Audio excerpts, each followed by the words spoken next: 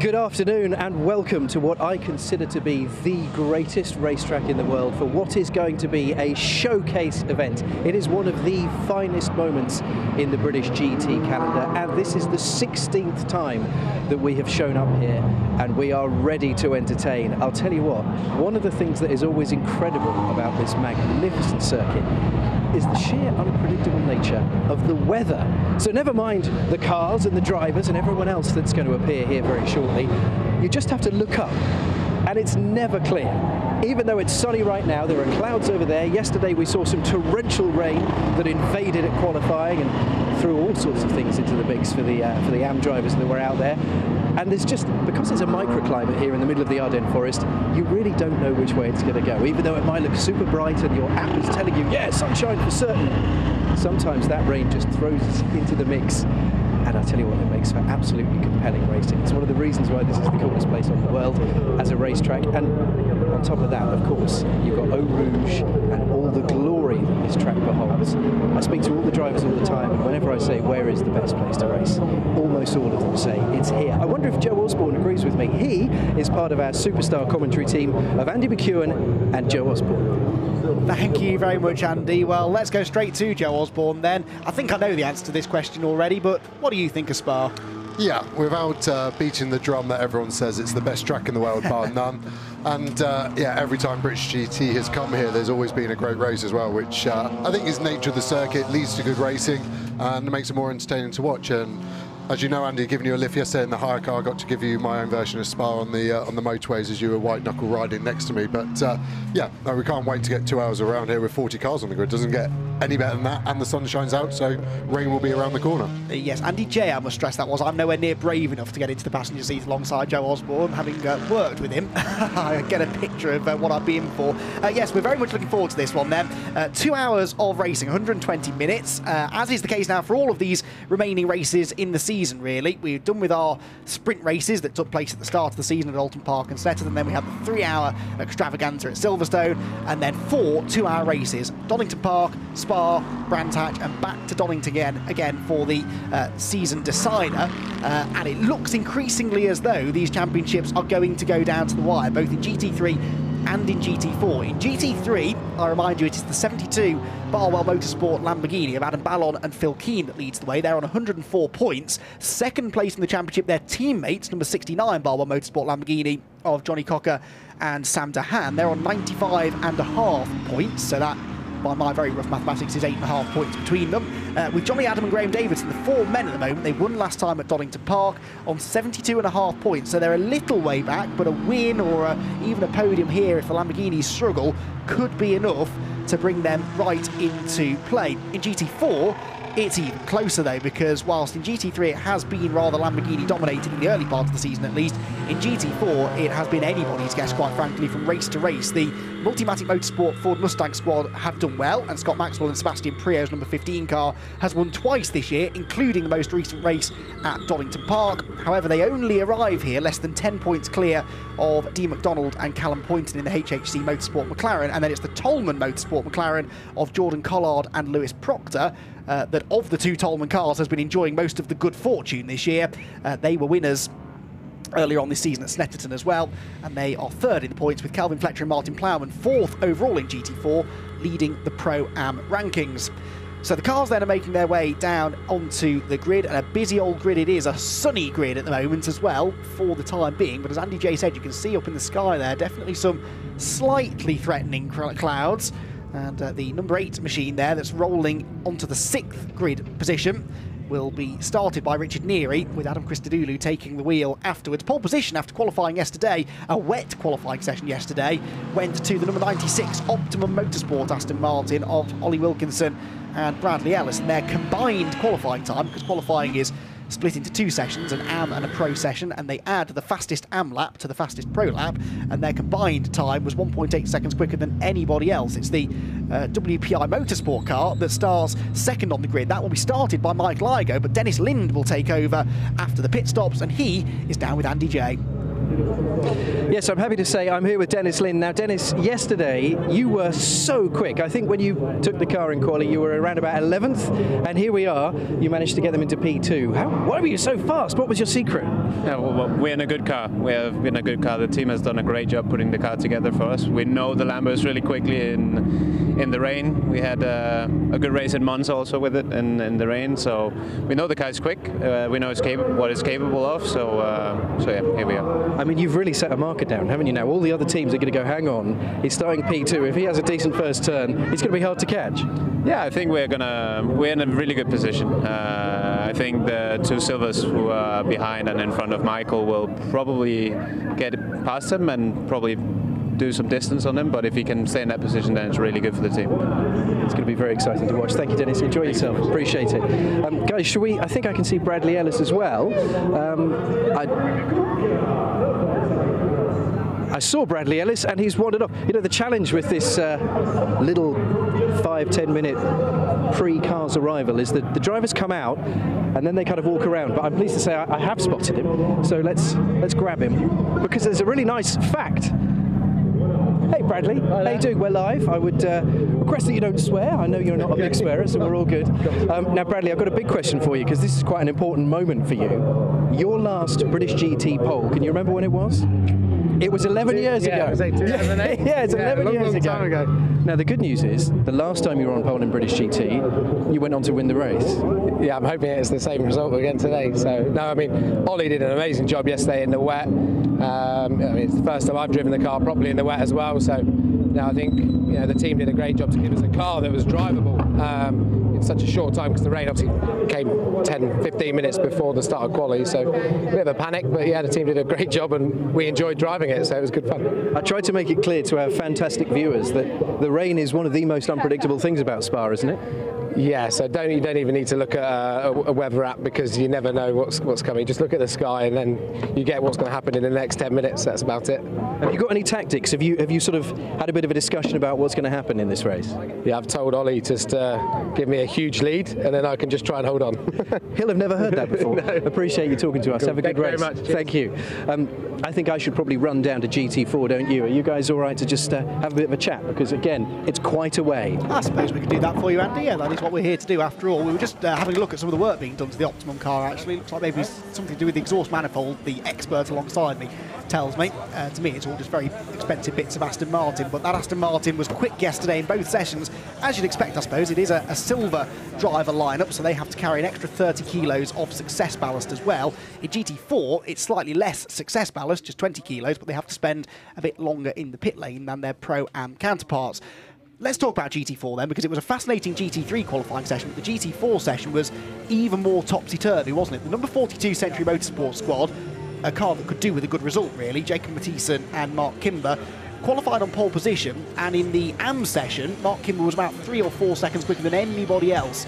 The reason for that being they judged the tyre situation perfectly, didn't they? Yeah, exactly. And like we say, when the rain comes in, it also goes away. So it's easy to bolt wets on because you know it's raining. It's harder to know when to put slicks back on. The track doesn't dry evenly. If it's in the sunlight, if it's getting the wind more, even altitude makes quite a big difference here at Spa. And the Century guys called it bang on, and they were the only car in their session to gamble on slicks, and that did lead to a 3.4 second margin over everyone else. The second session was clearly more dry, so everyone went to slicks, but even then it was only the last kind of laps that made sense for those slick runners. So it's so difficult as a driver and an engineer. There's always a good argument. The engineer tends to be a bit more cautious. They're a bit more academic normally than a driver, so they'll look at the facts and the figures, whereas the driver, I would tend to look at the straight, try and look at the last corner and get a bit of a build-up, a picture of what to do. So that's why we've seen a real topsy-turvy GT4 grid there. Well, speaking of Mark Kimber then, who put in that brilliant performance yesterday, I believe that Andy J has made his way down to the BMW and is there to talk to him. I'm down in pole position at GT4. I promised you I'd get here, but it's quite a hike. It's fabulous here. I've got Mark Kimber with me. Now, Mark, you guys obviously on pole by some margin, and I believe that's because you made quite a maverick call with staying on slicks in the wet. Yeah, Jacob made the right call in the first qualifying session, choosing to go out on slicks, because the track here dries really quick due to the nature of the circuit, so it ended up being a bit of a gamble, but it paid out in the end. So it's quite, I mean, it was quite some turnout, wasn't it? About 3.5 seconds wins over everyone else. Yeah, at the start of the session we were a little bit behind on times, and then as the track dried out, I think he went around about 4 seconds, quickest by 4 seconds. So yeah, so it gave us quite a margin. Let's talk about pressure. How are you feeling going into this race?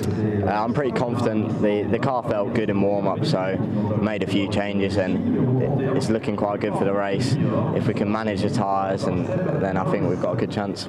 B&W's around Spa, pretty special relationship, isn't it? Yeah, I've never been to the track before, so I haven't done many laps around here before this. Well, tell me what it was like the first time you went up Eau Rouge then. Yeah, it's pretty scary at first, but you've got to build up to it, so yeah. But did you have a moment where you're just like, I'm going up Eau Rouge in a race car? A little bit, yeah, but yeah, it's quite special to drive this track, so yeah, really excited for the race as well. Brilliant. Enjoy yourself. I'll let you get in the zone. Have a good one. Guys, if I've got time, I'll go and try and get a bit further back and see if I really want to try and bring Andy Priaulx to you, because of course he's guesting here, taking on, well, he's got a car with Sir Chris Hoy. They're sharing a car, and it was a father-son situation because of course Andy is taking on Seb, even though they're sort of teammates, and Andy just edged it in quali, like only just. So I want to try and grab them if I can, but again, it's a hike, so you might have to find me. Right, okay. Well, it is a good story that, though, isn't it? Because Andy Priaulx is on the same grid as his son now, in the same team,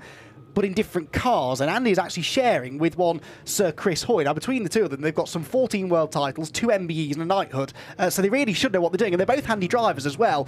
Chris Hoy's done quite a lot of catering racing, races a historic Mini quite often as well, and they're in the number 19 car together then, Andy Priaulx and Sir Chris Hoy, and it will be Chris that takes the start of the race. The sister car has qualified a bit further up the order, and that will be Seb Priaulx and Scott Maxwell, who will be sharing that car, and because they're silver drivers, they can alternate who takes the start, so we'll find out momentarily. I think usually Seb does the second stint, and it's Scott who does the first part of the race. The grid is being cleared now, so I don't know how much Priaulx chat we'll be able to bring you. We'll let you know if we can. Wow. We should be able to find out in the middle of the race. Now, that's something you don't see every day, Joe, isn't it? Possibly for the best. Yeah, that's a strong look. Yeah, I think we've seen F1 get rid of grid girls this year, quite rightly, I think, as well. And yeah, that's a full circle, isn't it? That's going all the way. Looks like they'd probably already paid for their grid girl outfit, and the grid girl's transformed into a grid boy. And it fits wonderfully, I must say. So there we go. That's some nice inclusivity then on the pit, and that was on the grid. Excuse me. That was the Ram Racing car, which starts, by the way, from 4th on the grid with Ian Loggy at the wheel. The car that won that dramatic race at Silverstone earlier this year. There is Sir Chris Hoy, who is multiple Olympic cycling champion and has raced in British GT before, of course. A few years ago, he was at the wheel of the RJN Nissan GTR in the GT3 category, and again, was pretty handy. He was one of the top AM drivers back in the day. They were rather hampered, I think, by the tricky conditions in qualifying. Well, I think Andy might just have made it down that far down the grid. Andy, where are you? Yeah, well, I'm sort of beyond the back of the grid now. We managed to catch Andy just as he was dashing back to the team. Now, Andy, I said in a little bit of a waffle that there's a little bit of father-son rivalry going on, and currently you're just nudging it. Yeah, I mean, it's fun, it's nice. Sebi's, you know, a driver at the beginning of his career. I'm a driver, let's say present and almost past, but still really feisty. And yesterday, he wouldn't want me to give him anything, and you know, I gave as much as I could to help him and develop him, but he's never been to Spa before, and he's running the car 20 kilos heavier because I'm a Pro-Am, and he equalled my time pretty much with the weight and everything, so he's doing a great job, and the Multimatic guys are just awesome with him and giving him an amazing chance to go and to race in British GT, which is a superb championship. You managed to answer that like both a racer and a dad. It's not an easy one because I don't want to go home getting, you know, totally beaten by my son, but at the same time, you know, I know that Seb spent a lot of time in this car and he's super quick, and I didn't expect me to just be up the road. He is really driving well, and but you know, I'm competitive, and yeah, I've been a factory driver for 21 years, so he wouldn't want me to give him anything. You know, he's a racer and he's competitive, and you know, we're just doing our best and letting the natural process take its own process, and we'll see who's there at the end. But he's in a great position on the grid. He set a strong lap. He's P3. He's leading the British GT Championship with Scott Maxwell. So it's all focused on them now. This makes me feel quite a bit better about not letting my eldest score every goal past me in the garden. Now let's talk about your car, because this is a special car, isn't it? Probably the most decorated car in terms of your combined honours that we've ever had, sharing with Sir Chris Hoy. Yeah, I mean, what an absolute legend Sir Chris is, and really super nice guy, very professional. It's a great honour for me to drive with him. He's scored a few more world titles than me, but we've both got a few. So it's a lovely opportunity, and you know, obviously the guys at Multimatic, Larry and everybody put it together, and they're just, it's lovely to get that chance, you know, to race at Spa with your son in a great car, the Ford Mustang, and with the legend Sir Chris Hoy. A lovely family weekend. Thank you for talking to us. Have an excellent race. All right, enjoy guys, yourself. Thank you. Guys, I'm sure you've got more important things to do now than to listen to me, so race on, huh? Well, indeed so, and already drama, or near drama anyway, for the championship leaders there who stalled on the grid, but as we saw, thankfully they did get going. Here is the grid then, and it is Aston Martin from Lamborghini on the front row. Ollie Wilkinson will start the Optimum Motorsport car. Alongside him will be Michael Igoe. Ryan Ratcliffe in the other silver entry is third in the Bentley with Ian Lockie's Mercedes, fourth, and then another Mercedes, then the Adam Ballon car will be fifth, alongside the other Mercedes of Team ABBA Racing's Richard Neary. Then Sam DeHaan, second in the championship then, just behind the sister car on the grid with Rick Parfit keen for a good result in the 31 Bentley. Then Dominic Paul in the Century Motorsport BMW, Graham Davidson in the number 47 TF Sport car winner last time, ahead of Sean Balfe in the McLaren, and Mark Farmer in the second TF Sport Aston Martin. Tony Quinn and the M2 competition squad are making their debut this weekend. He's got Darren Turner alongside him, Seamus Jennings alongside him on the grid, then J.M. Littman before Jacob Mathiasen, who is the lead GT4 car for Century Motorsport. Patrick Kibble is second in class with Scott Maxwell, the championship leader, the car that he shares with Seb Prio, third on the grid. James Dorlin desperately in need of a good result. He lines up fourth with Calvin Fletcher, rounding out the top five, and again the quickest AM driver in qualifying. Then it's Ash Hand for TF Sport, Jordan Collard in the better of the two Tolman Motorsport cars in the championship, but lower down the grid than the sister car. Mark Murphy and Alex Toth-Jones just outside the top 10 in the GT4 grid. Patrick Mathiesen's Optimum Motorsport Aston Martin has Callum Poynton's HHC McLaren alongside. Then you've got Nick Jones and Richard Williams sharing the 14th row of the grid. Jack Butel and Steve McCulley in the Invictus Games Racing Jaguar that's sprung a few good Pro-Am results so far this year. He lines up 30th overall, ahead of Eric Behrens in the Alfab Racing McLaren, again making its first appearance. Sam Smelt's Race Performance Ford Mustang is next, ahead of Graham Johnson and Andrew Gordon Colebrook in the second of the Century BMWs, not enjoying the same fortunes really as the sister car.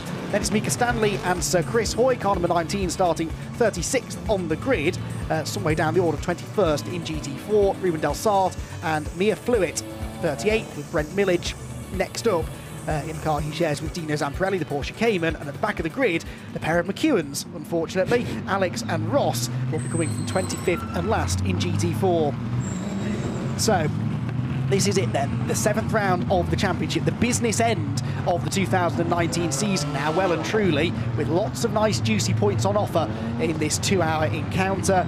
The result of this race could prove to be pivotal in deciding who lifts the championship trophy in both GT3 and GT4. It's also mathematically possible for Barwell to wrap up the team's championship in GT3 if both of their cars are in the top few positions, but we'll get to the points permutations a little bit later on.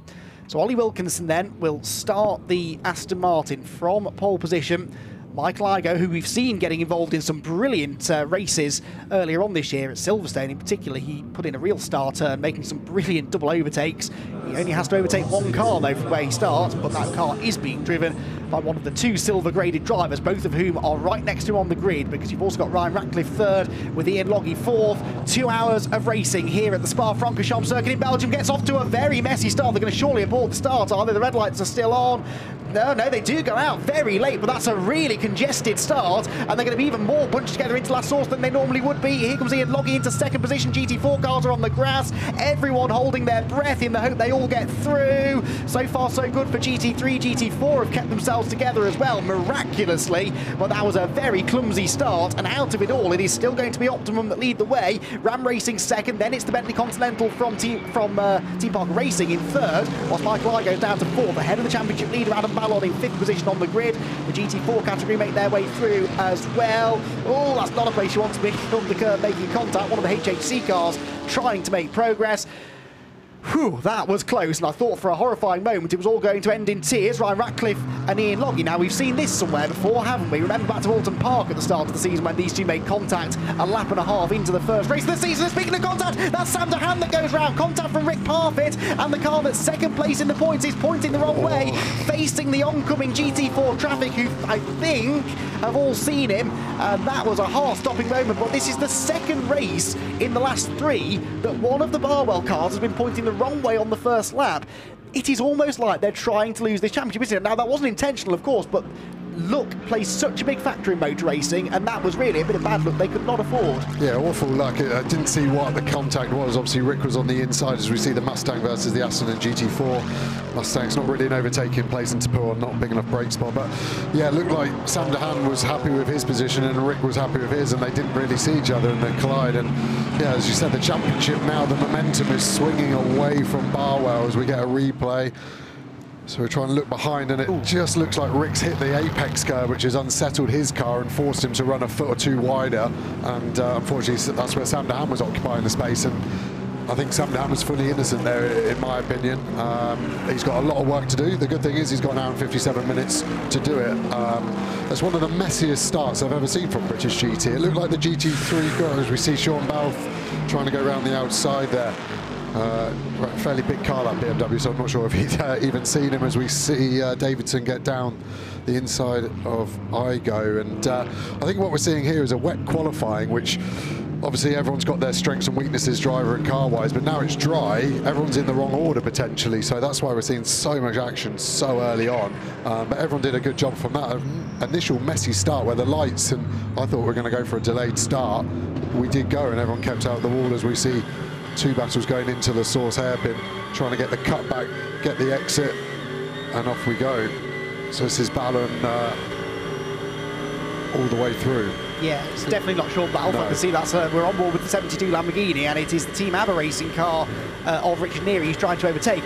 Driver of the day so far, though, has to be Graham Davidson, who's got himself into 4th position from 10th on the grid, to highlight your point of how jumbled up the order is at the moment.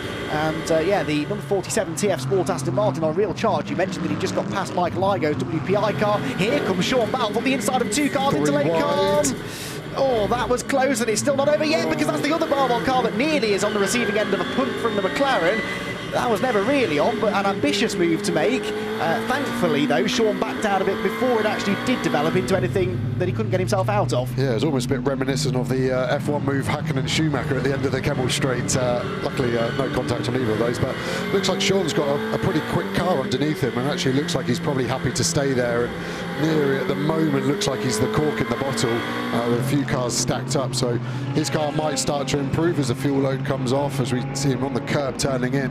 It's always going to unsettle it, and I think Ballon feels like he's out of position as well, so we can already see the leaders in the distance getting away. So if you're looking to try and get a podium out of this race, then Ballon, Balfe, Parfitt all need to try and get past Neary as soon as they can.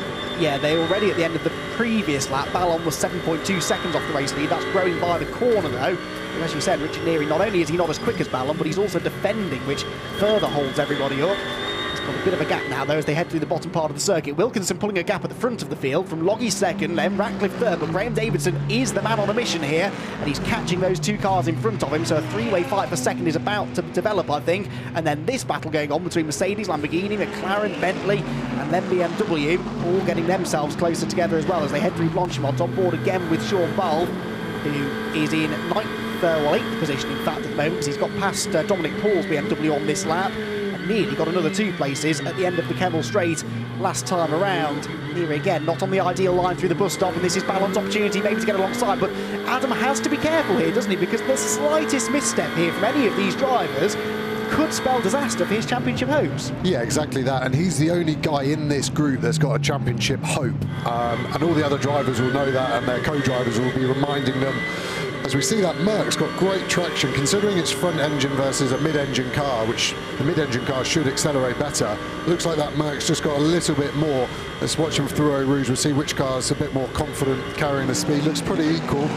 Ballon cutting the top. We are running to FIA track limits here, even though it's a British series. So as long as you've got 1 wheel, it sounds strange to have 1, not 2, but 1 wheel, as we see Ballon probably getting done by Balfe if we shoot to the exterior, see if he's done it all the way around and drag Parfit all the way through. So as we're talking, he's got a championship to consider, and from going to get past Neary at the front, he is now 4th in line to get past Neary. So it's yeah, all change. And of course, Graham Davidson saying the perfect thing here, isn't he, by applying pressure to Barwell. He's gone storming up the road and is challenging already for a podium, and the Barwell car is slipping down the order. So this momentum shift that we've been talking about from Barwell to TF Sport, it does seem to be continuing rather, at least in the first 6.5 minutes of this 2-hour encounter. There's a long way to go, but time lost now in such a competitive series as this is not going to be easy for them to regain later on. Yeah, exactly, and I think Parfit's also a slight dark horse here. Yesterday had his 3rd pole position in 3 years at GT3, so he's got a lot of pace as well, as we see Neary drop 2 places already on this lap, so it's starting to unfold into a slightly different battle now. Yeah, and then you've also got Dominic Paul and Mark Farmer joining in now. Mark Farmer there in the blue Aston Martin was a bit wide at the exit, just about, I think, within the rules. That won't really have helped his exit speed particularly. This is all getting rather close now in the early stages. Right, let's drag our eyes away from GT3 for a moment and focus on GT4, where this man, James Dorlin, is leading the way by nearly 3 seconds at the moment over second-place man Ash Hand in the Aston Martin there, who's got his TF Sport teammate Patrick Kibble, the youngest driver on the grid, right behind him, and then the other Tolman car of Jordan Collard in 4th, with Scott Maxwell, who was 4th at the start of the lap, now down to 5th position. So Aston Martin and McLaren seeming fairly evenly matched here. Now Patrick Kibble flashing his lights here at his teammate. There can be nothing more infuriating if you're Ash Hand than seeing that in your mirrors, but if Kibble feels he's quicker, when do the team step in and say, well, let him go and see if he can chase the leader? Very difficult. At this level, both silver drivers, so these guys are trying to make a profession out of this. The team can advise, but both of them are in their right to do what they want. It's not Formula One. These guys aren't getting paid. They all need to prove their worth to try and become professional later on in the GT3 kind of category. And it looks like they're pretty even over that first half of lap that we watched. Obviously, Dorlin's got the jump as we see, which is good, and it looks like from Collard's infuriating headlight flashing that he thinks he's quicker than the 2 Astons as well.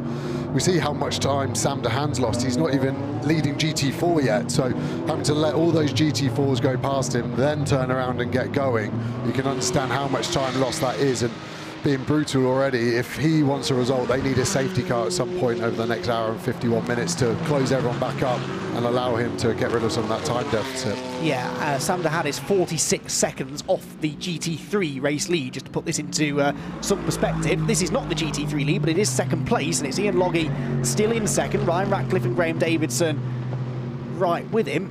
And there is the Optimum car leading the way of Ollie Wilkinson then. And there, Michael Igoe running in 6th position. Sean Balfe should come through next in 7th. There he is. And then Rick Parfitt going with him. So these two seem fairly equal on pace at the moment. There's the number 8 car, the Team ABBA Racing machine of Richard Neary. I believe we're going to see a replay here of how he lost this ground. Oh, Pouhon is not a place you want the rear of the car to be behaving badly, but that seemed to be the case there, didn't it? Yeah, that was a big old moment. He turned in all right, and then the car just loaded up and sent out as we go to the dash foot cam of Sean Balfe. So it'll be interesting to see if he left foot or right foot brakes. This is a great camera to have live. We sometimes use this in driver coaching to see if there's any problems with fitting position, and you can see how long he's been full throttle, how quick Spa is. Something like 60%. There's a little lift as he goes into Blanchon, back to full, and then we'll see a big brake into the bus stop. Most probably going to go down 5 gears. Right foot braking, going down the gears. You can see no heel and toe needed. Paddle shift does it all for you now. But that's a great shot to see what the driver's doing there and how much of Spa is full throttle. Yeah, well, exactly. To see who's taking the brave pills through Blanchimont to No Rouge as well, because there was, as you said, that little comfort lift there, wasn't it, just to make sure the car was settled. Now, Adam Ballon seems to have found a bit of fire in his belly again now. He's starting to attack Richard Neary here. This is the battle that's going on for 9th position overall, I believe, and this is the fight they were having 2 or 3 laps ago, but for about 5th position, and now they've lost those places, and still Ballon can't find a way through. So the Team ABBA Racing Mercedes holding on for now, and they do seem to have different strengths and weaknesses. Through Eau Rouge there, the Lamborghini may be able to carry a bit more corner speed, but then what's the straight line speed like? Remember, Ballon has a slipstream as well here, and isn't really taking chunks out of the Mercedes, is it? Still, Richard Neary feels the need to defend the inside line, though, and this is going to back Ballon up into Graham Davidson's teammate, Mark Farmer, who goes around the outside, and that was a lovely move by Mark Farmer, who's taken his criticism this year, but that was a really nice move. And again, an important one, thinking about the championship battle. Mark Farmer is out of it now, championship-wise, but his teammate needs this 72 car to fall as many places down the order as possible. Yeah, exactly, and I think we've seen the strength of the Aston Martin there. It's not even in the slipstream, and it's driven past Balance, so maybe the Lamborghini's hurting a little bit top speed, but Mark's done it perfectly, got it stopped, and then again, Balance worrying about a championship. He can't try and outbrake Farmer and risk any contact, so he's just had to back out of it. And I think Ballon probably needs to regroup now. It looks like he's just been shotgun approach trying to attack Neary. He needs to pick one spot every lap, pick that spot and find his weakness. We've seen a mistake at Pouon from Neary, so maybe coming out of a no-name, he needs to show his nose going into Pouon and try and replicate that mistake, because at the moment, this is really, really hurting him, as we see all stations the same in GT4. These guys are following each other so closely. Not quite as much downforce as GT3, so it doesn't hurt your lap time quite as much, and you're able to do that. But we see, unfortunately for Bannon, he's still got Lippmann behind him as well, so he's not even clear behind and can fully concentrate on looking forward.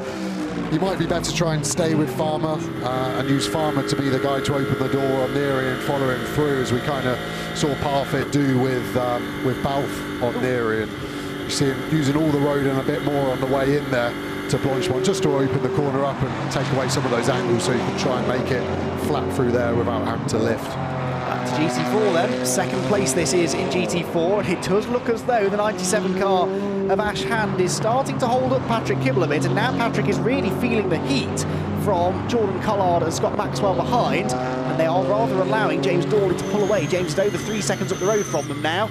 This Mark Farmer Aston Martin continues to go on the attack now, trying to find a way past Richard Neary.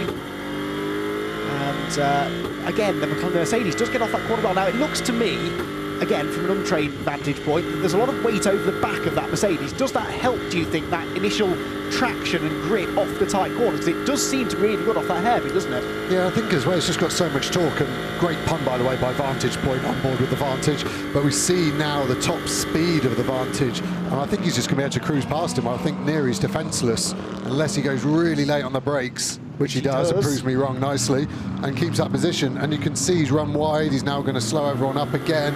And this gap for Ballon is going to be absolutely killing him inside. He's worried about the championship for not crashing, but if you don't have enough points to win the championship, it doesn't really matter. He's not there. Adam Ballon is not there, because JM Lippmann is, but where has the Lamborghini gone to? It came across... into the pit. Yes, it didn't come across the line. It must be in the pit lane. So what has happened?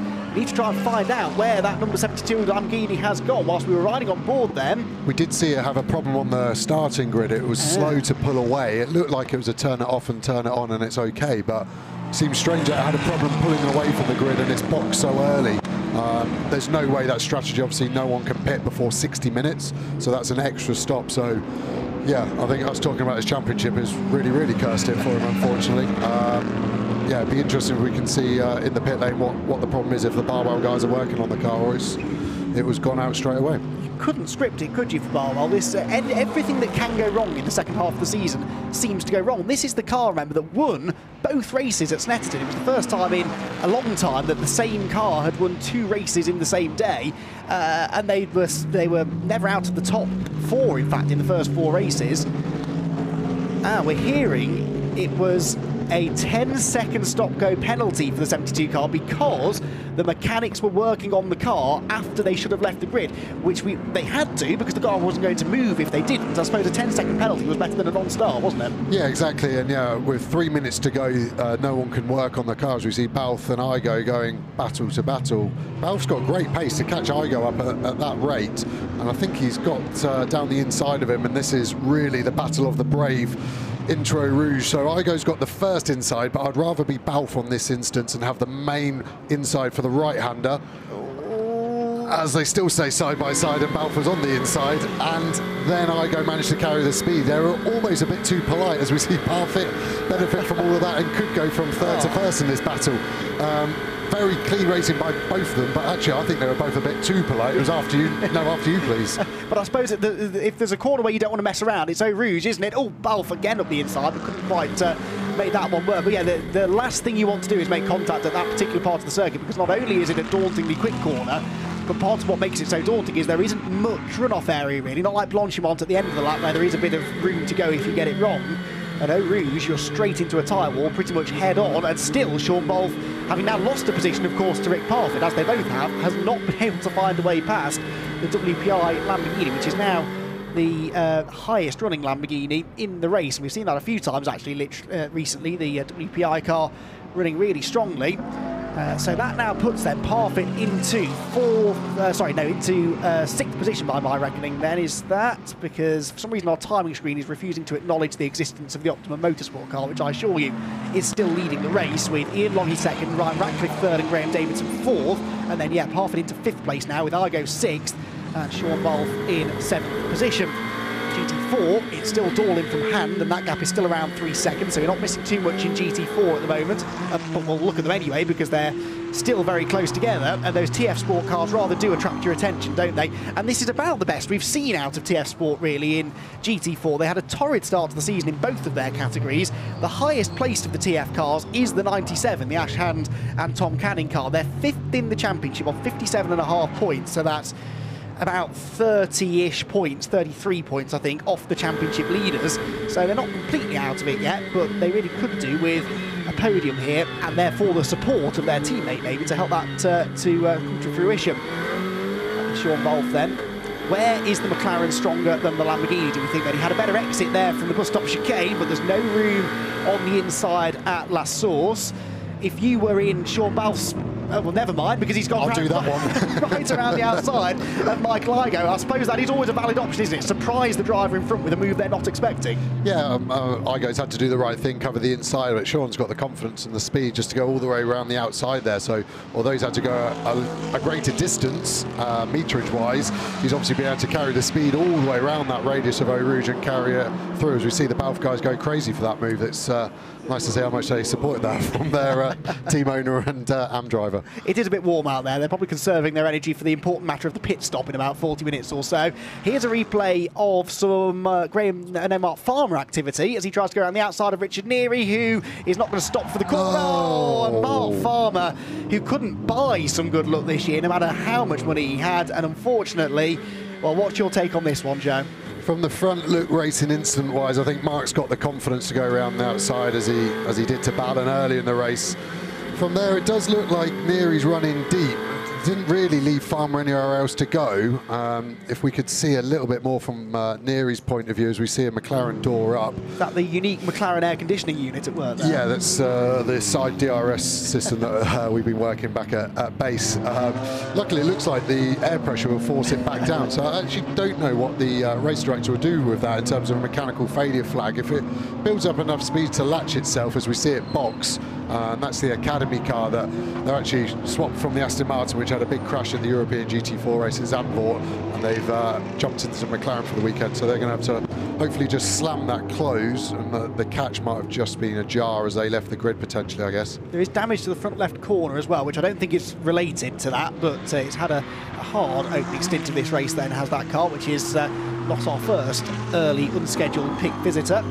The GT4 second-placed battle then makes its way down the hill. James Dorlin, though, is being caught by this group, despite the fact they're fighting each other. They were a few tenths quicker than the race leader on the previous lap, being spurred on, of course, by the chasing Tolman car in fourth position, sort of trying to push these TF Sport cars along. Scott Maxwell not quite able to go with them. And my timing screen is working now. Thank you very much for whoever suggested a way of sorting that out, because Ollie Wilkinson now does exist, and I can tell you he's 1.1 seconds clear of Ian Logie at the head of the field. Yeah, that was it. enduranceandgt.co.uk on Twitter.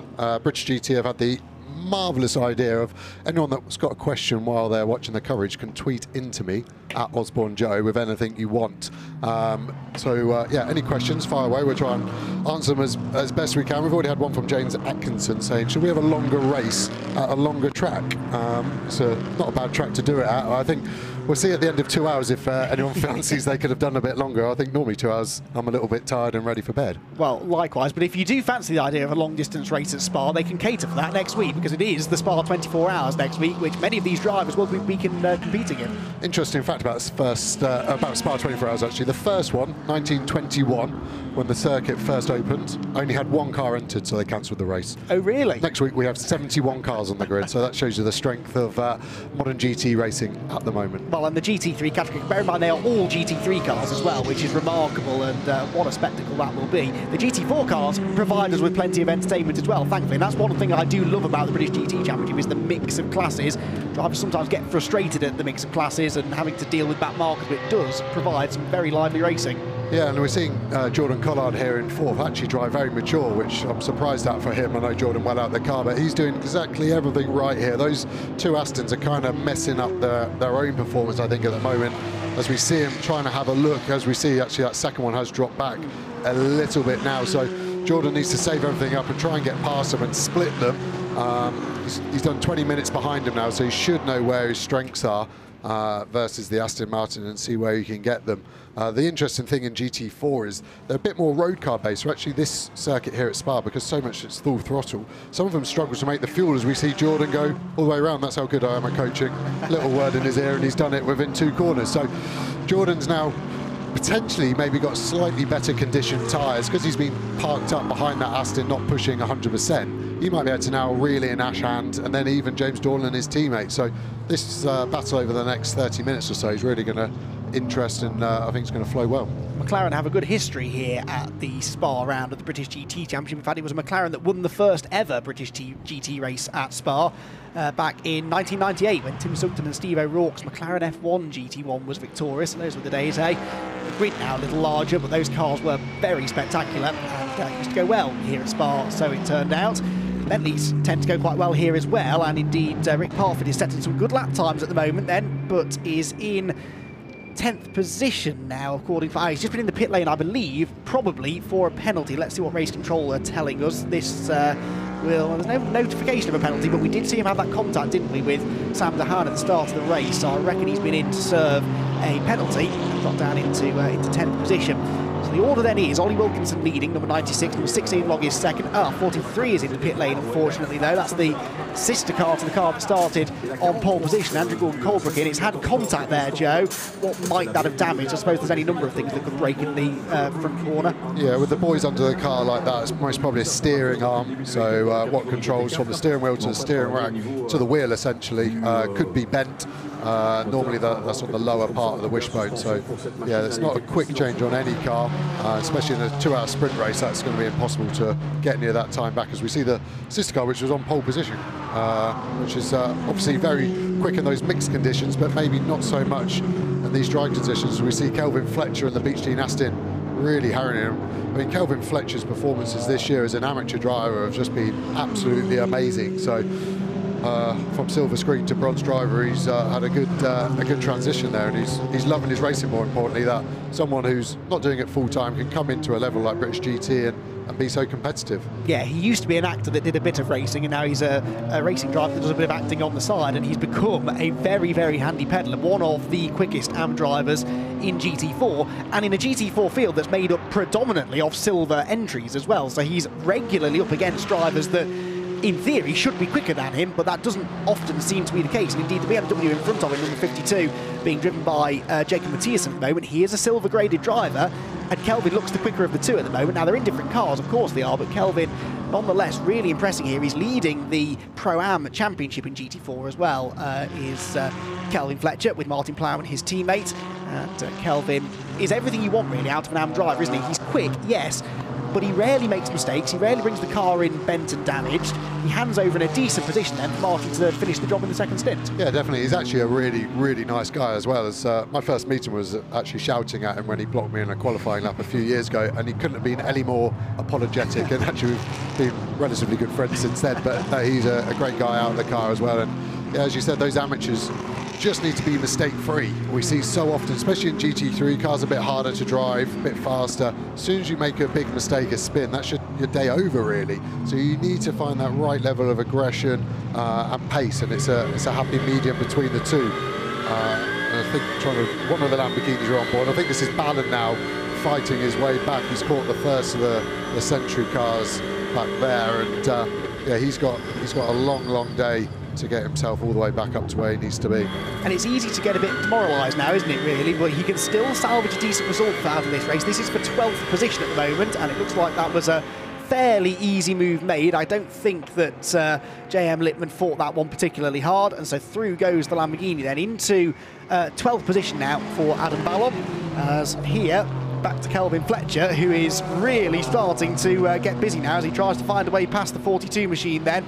This is for 8th position in GT4, but he might be about to lose 9th position because around the outside is coming the number 62 car. That's Alex Toth-Jones. The outside line of Blanchimont is not necessarily a place I'd like to be, but then they're also being joined by another Aston Martin, that of Jack Butel now, the 35 car. So it's very Aston Martin heavy here, and Butel goes right around the outside, tries to get the inside for the middle part of the final part of the bus stop chicane.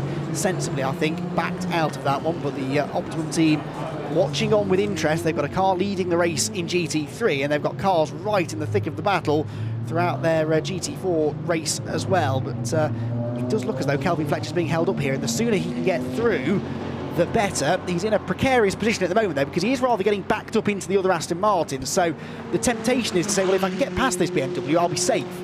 But getting past the BMW isn't necessarily going to be that safe to do, so he has to be patient and pick his moments, which I'm sure is easier to do, easier said than done. Yeah, I'd actually, as the BMW, I wouldn't be worried too much about Fletcher. Obviously, silver for the BMW, and then the Pro-Am entry. So the silver's got a pit stop penalty anyway that would put them behind after the stop. So if he's losing any time defending to Fletcher, then he's just losing out to the silver Astons behind him anyway, time-wise. So it looks like he's been fighting it for 3 or 4 laps, and you always want to try and stop the tide as much as you can, but unfortunately a lot of it, as we see into Le Source hairpin, Graham Johnson following Ratcliffe through, as Murphy was probably unsighted, I would say there, and I would put that down as a racing incident. Great opportunistic move from Johnson, using the GT3 as his door wedge, and I would say Murphy was probably unsighted by him, and both continued, swap a position, but I would say fair in my uneducated opinion. No, I think you know more than most about these matters, and yeah, I tend to agree with that. No real harm done in the end. Kelvin Fletcher still cannot get this position away, but of course that means the GT3 leaders will not be a million miles behind that little group now, and that could provide the shuffle of the order that he needs. Back to the GT3 category then for a moment, and specifically Sam Tahan, who has caught Rick Parfitt now. That's a good bit of racing karma, isn't it? Not saying Rick did it intentionally, but the penalty that was dished out to Rick for the contact on Sam Tahan has left him on the same bit of track, maybe in the slight wrong order, but at least there was no clear advantage for firing Tahan off there, and these guys now can do battle for 30 minutes. It'll be interesting to know Rick's mentality on there, because I wonder if he thinks he was at fault for the contact, and whether he should almost let Tahan go for a bit of good karma. And we're starting to get some track limit warnings now, so like I mentioned earlier, FIA limit, so as long as you've got one wheel on the tarmac/white line, that's legal, but there's many places at Spa where going more than that is beneficial to your lap time. So top of Eau Rouge, we'll see from the camera guys trying to cut that margin as close as they can, and then entry to Blanchimont and exit at Blanchimont, there's so much time there, and although you're going a further distance in terms of Blanchimont, it's just the speed you can carry obviously works out as an average, and then Eau Rouge you're just going a shorter distance and you're going faster, so, and you carry it all the way down the Kemmel Straight. So in testing, when I'm seeing what's possible, there's easily 5 or 6 tenths at each of those corners, so if you add those up a second, that is definitely worth having if you're getting away with it. Well, Rick Parfitt not getting away with it because he's being warned for exceeding track limits, I think, at Blanchimont, and we have a slow Audi that I think has spun. Now this is the 29 car, the Stellar Performance car of Richard Williams, and it's crawling now. This looks like it's maybe a problem rather than a spin. Yeah, no puncher. It's so Crabbing, it looks, is it? Yeah, the rear left didn't look so happy in terms of its alignment, which would suggest some contact side to side somewhere.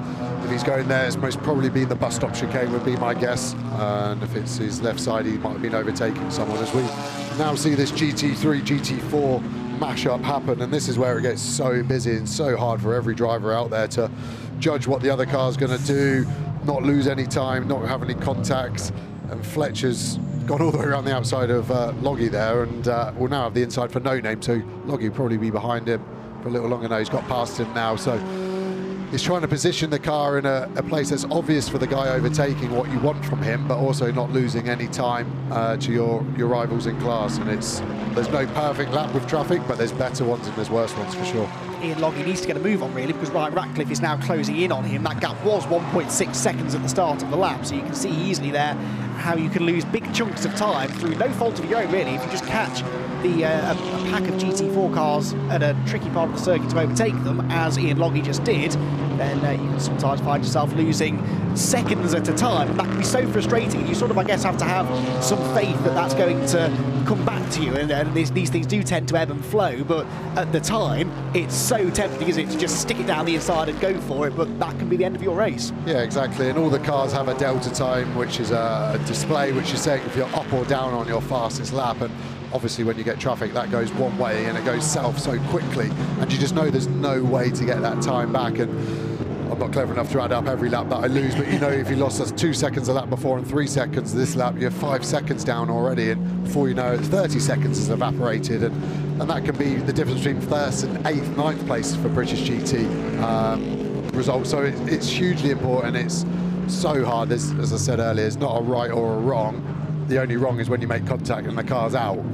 So it's very hard, and you'll see the more experienced guys, the pros, when they get in the second half, being a bit more decisive. I wouldn't say they're any more aggressive, but when you read the body language of the car, you can see what their intent is. Sometimes the like we saw earlier with Spa-Francorchamps, it's almost too polite. It's hard to read what they want from each other, whereas if you're black or white, it's a bit easier.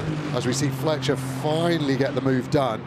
That's a bit more like it. That was a big whistle as well. And it looks like there's going to be a slipstream from Toff Jones as well. So this battle's been raging for the last 20 minutes. It's brilliant. I know. The trouble is, when you run side by side into Eau Rouge, you're so slow off the top of Radion that the cars behind get a real run on you. I don't think Toff Jones will get both of them, but he might be able to go around the outside of the 62 car, maybe. Yes, he does. And here also comes Jack Butel. So 3 places lost. That is always the case, isn't it? Once you lose one, you open the floodgates and they all sense your weakness and come diving through as well. So sensible driving, though, from all. They avoided any significant issues there. Incident between cars 20 and 52, no further action. I don't know whether we've seen the incident between cars 20. Oh, it was the contact at last source, wasn't it, with Graham Johnson and Mark Murphy? So no penalty for that, as you suggested would be the case. Yeah, as you see, Bradley Ayres on the pit wall with his engineer Everett, and so Brad's got a lot of pressure, unfortunately. Ollie's obviously leading the race, got a relatively good gap, but Brad's got to get in and race against all the other pros, which he will do easily, but he has 30 kilos extra to lug around with him. So it's going to be difficult for him. He is praying not to have a safety car, basically, and Ollie for him to try and build his lead up as much as he can. Another question from former British GT racer, only missing this round, I think, Andrew Howard, was asking, when was the last safety car in a Spa race? Do you know? Oh, I don't, you know, I know someone who will, though. Tom Hornsby, I'm sure, will be on the phone any moment letting us know, but it's been a while, I think, hasn't it? Yeah. It's one of those circuits where I guess if you go off, there tends to be a run-off area to catch you and live snatch vehicles maybe to pull you out of the way. Yeah, I mean, a safety car definitely would liven it up, but like we said earlier, the silver entries always pray for no safety car because of their weight penalty to the Pro-Am. They need their silver, who is competing against the bronze in this first stint, to be able to have an unimpeded stint. Yeah, absolutely. Safety cars can really turn the races on their heads, and we've seen that before, but perhaps not all that often here at Spa. So the race leader then is still Ollie Wilkinson, 3.4 seconds clear of Ian Loggy, who's 1.2 ahead of Ryan Ratcliffe. That's all been fairly static at the front. Graham Davidson, having cruised up to the back of them, has now dropped back a bit. He's 5 seconds behind Ryan Ratcliffe at the moment, and the second of the Pro-Am entries in GT3. Then it's Sean Balfe in the number 22 McLaren that is in 5th position. Michael Igoe is 6th, just behind the car that we're watching, or actually I say just behind. There are some 17.9 seconds between them now. And they were together, what, 15 minutes ago or so, so it's been an impressive part of the stint, this, for Sean Balfe.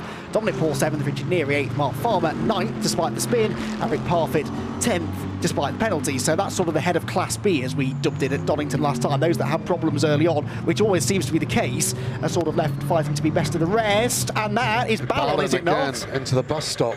And there's a lot of tyre smoke. He's had a spin, I think, coming out of Blanchimont. Either that or the engine's blown, but that is the championship leading car out of the race. This is possible complete drama, and yeah, almost certainly a full course yellow or a safety car for this. Now, the pit lane window does not open for another 20-odd minutes, so we're not going to see anyone dive into the pit lane, but this will have an effect on strategy. Possibly a bit of contact to the wall on the inside. I don't know if it's him or a previous one. Yeah, that's... I think it's both the engine and an accident, isn't it? I think. Yeah, it's definitely spun on the exit. I don't know why. It's obviously nerfed the front right and then the rear of the car. It, to me, looks like he could get going, which he does, but the radiator there is leaking. So that's his race done. It will prevent a safety car, luckily for those silver. But yeah, the radiator's completely done there. As he's hit the wall, what would have happened is all that bodywork has been forced back, and the radiator is so turning in. Looks okay at the moment. Just loses at the apex. That is a scary spin without stating the obvious. But from the outside, I think Phil Keane, his co-driver, will try and analyse that and say what went wrong. But from just the onboard, couldn't really say anything. Turn-in was nice, didn't look like he hit the apex curb. And the rear just went boom, just so quickly. There's no way he's ever going to catch it. And that's obviously led to the long spin, but that car's done for the day. They won't be able to repair that. As I said, the bodywork gets pushed back and it will crack the radiator. There's none of that putting an egg in it and all that stuff your granddad teaches you. That will be a big crack, and under that much pressure, when the radiator's hot, it will just be absolutely streaming out. There's no way to fix that quickly. So, nil point then for Barwell as far as the 72 car is concerned. Now, the 69 was on 95.5 points coming into this weekend, which is, what did I say that was, about 8.5 points adrift. So, to score 8.5 points, which in this case would mean finishing 7th place, that would put them in the championship lead, 69. Now, 69 at the moment are 11th, though, so this again continues to swing in the favour of the 47 Aston Martin of TF Sport, which still is solidly running in 4th place. Whilst that's been going on, meanwhile, I can see on the timing screen we've had a change for 2nd position. Ryan Ratcliffe somewhere has got past Ian Logie. Not entirely sure where that's happened. We'll try and pick up on it in a moment. But we have had a change, which means that the two silver cars now are both at the front of the field.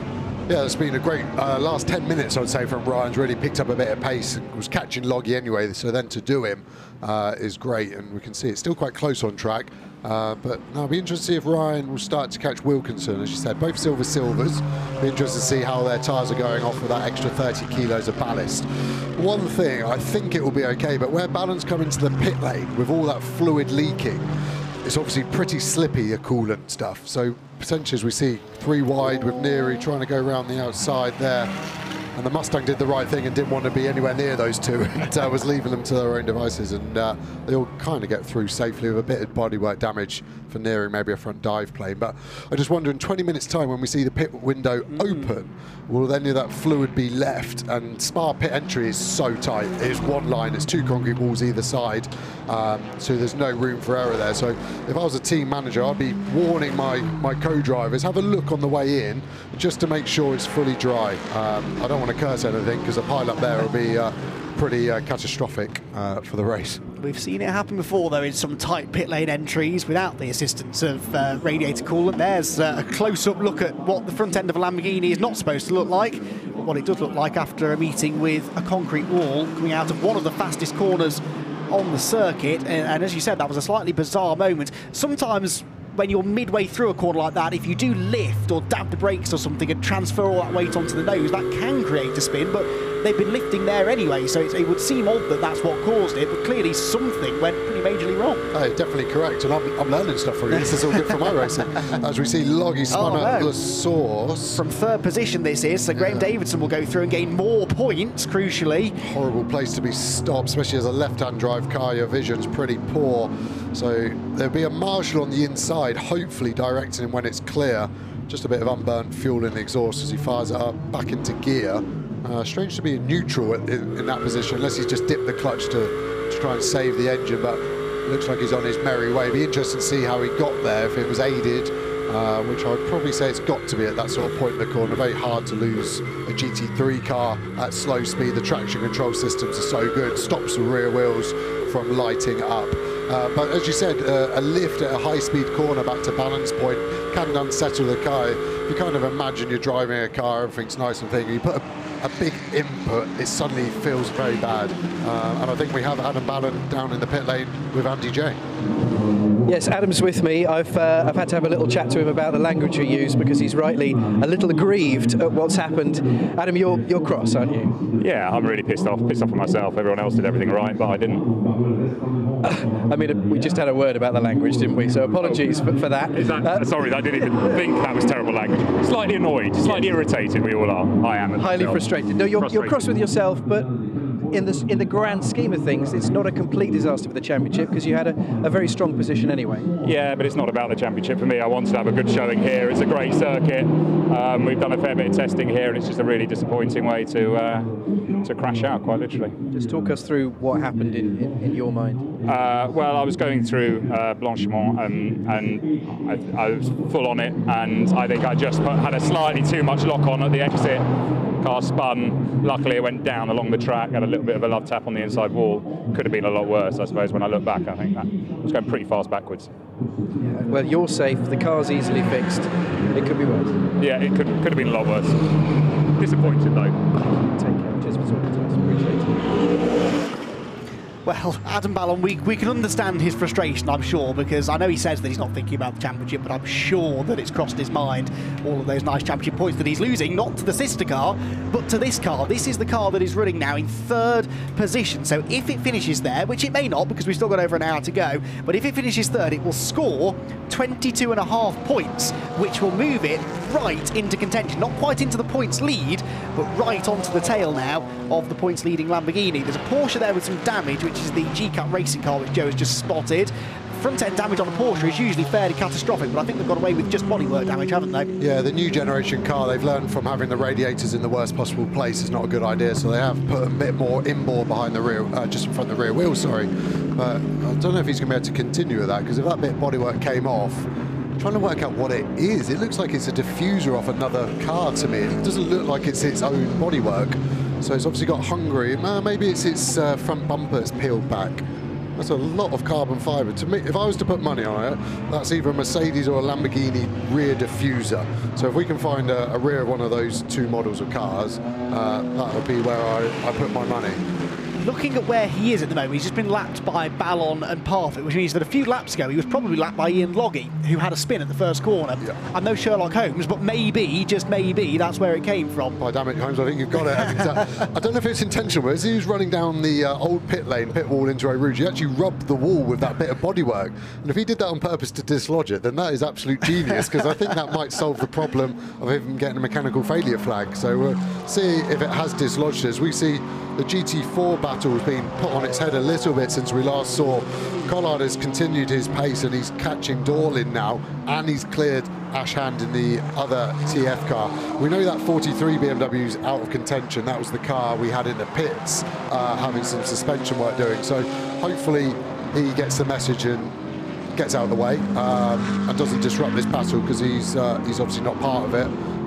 As Collard is going to wear out that headlight flasher stalk anytime soon. We've seen this again happen in the past as well, where GT4 cars that are a lap down on other GT4 cars don't necessarily get the message, but I think the message is being passed on loud and clear here, isn't it, by Jordan Collard, by the flashing of the lights and good driving there. The 43 BMW gets well out of the way and allows this podium fight then in GT4 to continue. And that answers my question as to which of the Prios will be on track. They'll both be on track together in their separate cars. How are the two Multimatic cars getting on? Well, Scott Maxwell, the car that Seb Prio the junior, will take over.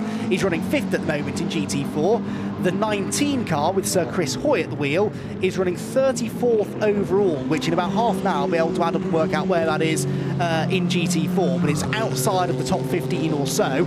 But when Andy Prio gets into the car, we know he's one of the fastest drivers here this weekend. Yeah, I wonder what a collective noun of Prios is, if it Prios or... yeah, that's going to be an interesting battle between those two. As you said, potentially it's going to be Andy catching Seb with where their teammates handle the car over to him, so that could get quite awkward at the dinner table on Sunday night. Especially since the 15 car has a 20-second success penalty to serve for winning last time out at Donington Park. We haven't mentioned the pit stop penalties yet. We'll get to it in a minute there. What have you spotted on the Ram Racing Just car? want to see if it was the rear of that car that did get eaten by the Porsche or not. I think you're probably right with adding all the bits of the puzzle together. That's what happened and why Logie spun. And We see Collard still flashing. Flashing a teammate is the lowest of lows. If I was Dahl in there, I'd be flashing my rain light back in just at him. The flashing of the headlights, sorry, is a strange one. In the car, it feels like the best idea possible, but then when you see it in the cold light of day, you realise it actually does nothing apart from probably distract yourself. Than that, it's a signal of intent, but apart from that, really. Right, okay, so I've always wondered whether that does actually distract the driver in front, but it would appear possibly not. So, yes, the two Tolman cars then, running nose to tail. And Tom Hornsby, as I thought, would have the answer for Andrew Howe. The last safety car apparently at Spa was last year, which I'd already forgotten. And I was in the race, so I probably should have remembered. You didn't cause it though, did you? I don't think so. I've got a bad memory, but no, I think unfortunately my car retired actually before I got in it, so it definitely wasn't anything to do with me. I was on my way back to Brussels with a portion of fries and mayonnaise as we see Loggy carving his way through the GT4s, and yeah, is missing a bit of the rear left there, so I'm glad we've solved the case. It makes me feel quite good that I've actually worked something out. If only I could have done that at school, probably would have got some better grades. You and me both. Well, we're putting it to good use now anyway. Not that it particularly helps Ian Loggy, because he's already fully aware of how he ended up pointing the wrong way at La Source, and he'll also no doubt be aware of the fact that he's dropped him down to 5th position now, and quite some way off the race leaders who have already come through to finish the lap.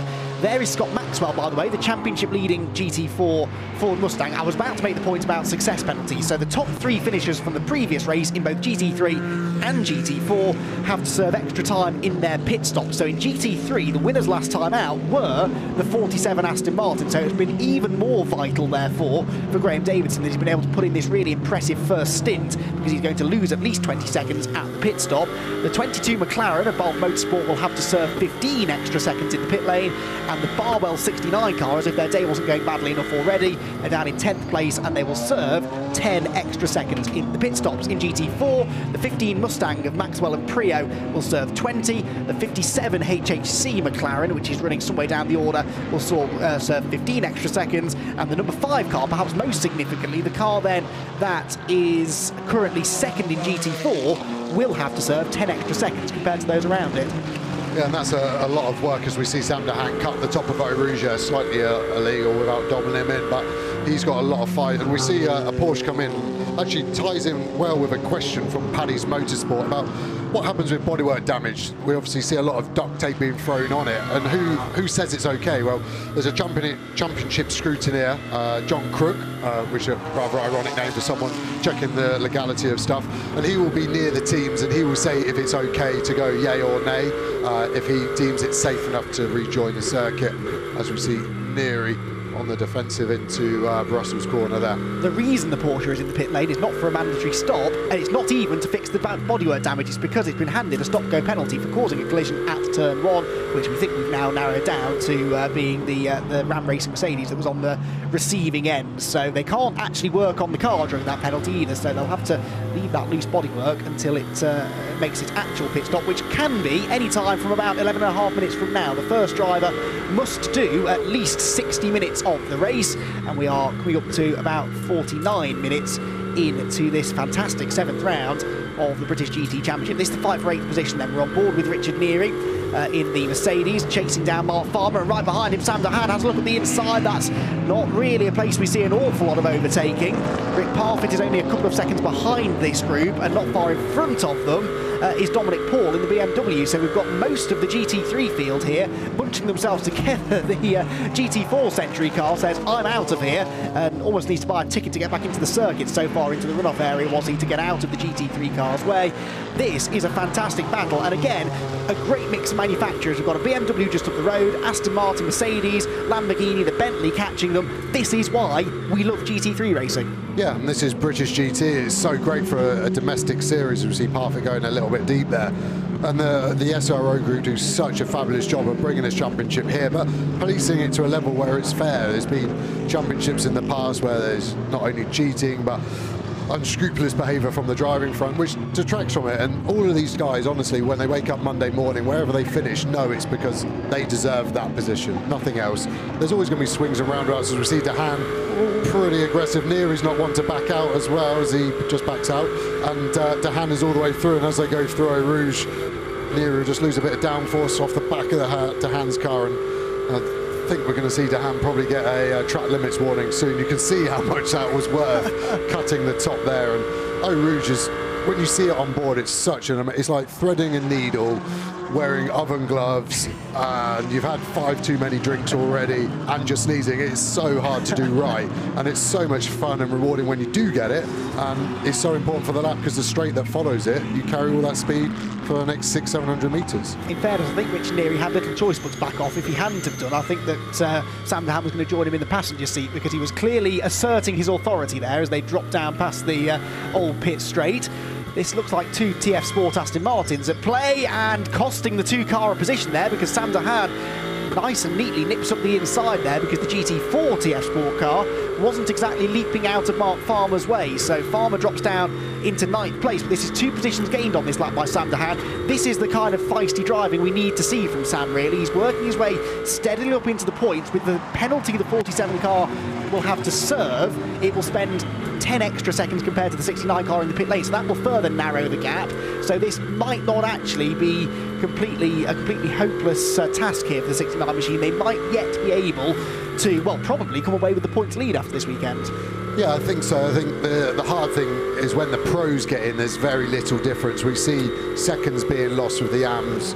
Like I said, the professionals with traffic are a lot more decisive, and there won't be that variance. And potentially for Johnny Cocker to have 45 seconds plus to try and catch Johnny Adam, who's probably Mr. British GT, that is a very mean feat. But yeah, if Sam Dehaan can do some of the work now to close the deficit, as we see track limits getting more and more liberal towards the end of the stint, tyres going off, drivers going off, we start to see Michael Igoe. Yeah, that's good timing. It's very tight to get round there, so he's had to lose so much time, and he'll even lose time all the way now into La Source, as we see tries to go around the outside the GT4 leaders. Yeah, that was threading the needle with oven gloves on, and he must have been on the brakes so hard to lock the tyres up. The ABS in this car, again, like the tractor control, so good. He must have been praying for his life. Where we go through all the way through to Eau Rouge now, as we see more side to side, and Neri does what Dehaan did to him the lap before. So monkey see, monkey do there obviously works, and he's got the position. I think poor Mark Farmer was probably a little bit worried what was going to be going on there. It's been a decent stint, this Farmer. Bear in mind he was pointing the wrong way about 15 minutes into it. He's actually done quite a good job to fight his way back up to this group, but now he's about to lose another place there. That looked as though Rick Parfitt was alongside him. So things not going quite as well at the moment for Mark, unfortunately. Let's see how that worked out. Basically, the entire GT3 field have got themselves together with the GT4 race leaders, the 4 and 5 McLarens, right with them. So this is what happened down at La Source. After Igoe's spin, we're going to see some contact here, I believe. Farmer, oh yeah, rattles into the side of the number 18 car. Again, trying to take full advantage of the fact that Igoe had just been off the road and was maybe a bit rattled. There was definitely a gap there for Farmer, and made the move. It was an aggressive move, one that I'm sure his co-driver Nicky T would have been proud of. Sadly though, a corner later, he ends up losing ground because Richard Neri gets alongside him, shovels him to the edge of the road, and Farmer actually lost 3 positions out of all of that, because back through went Igoe, and Rick Parfitt was able to take advantage too.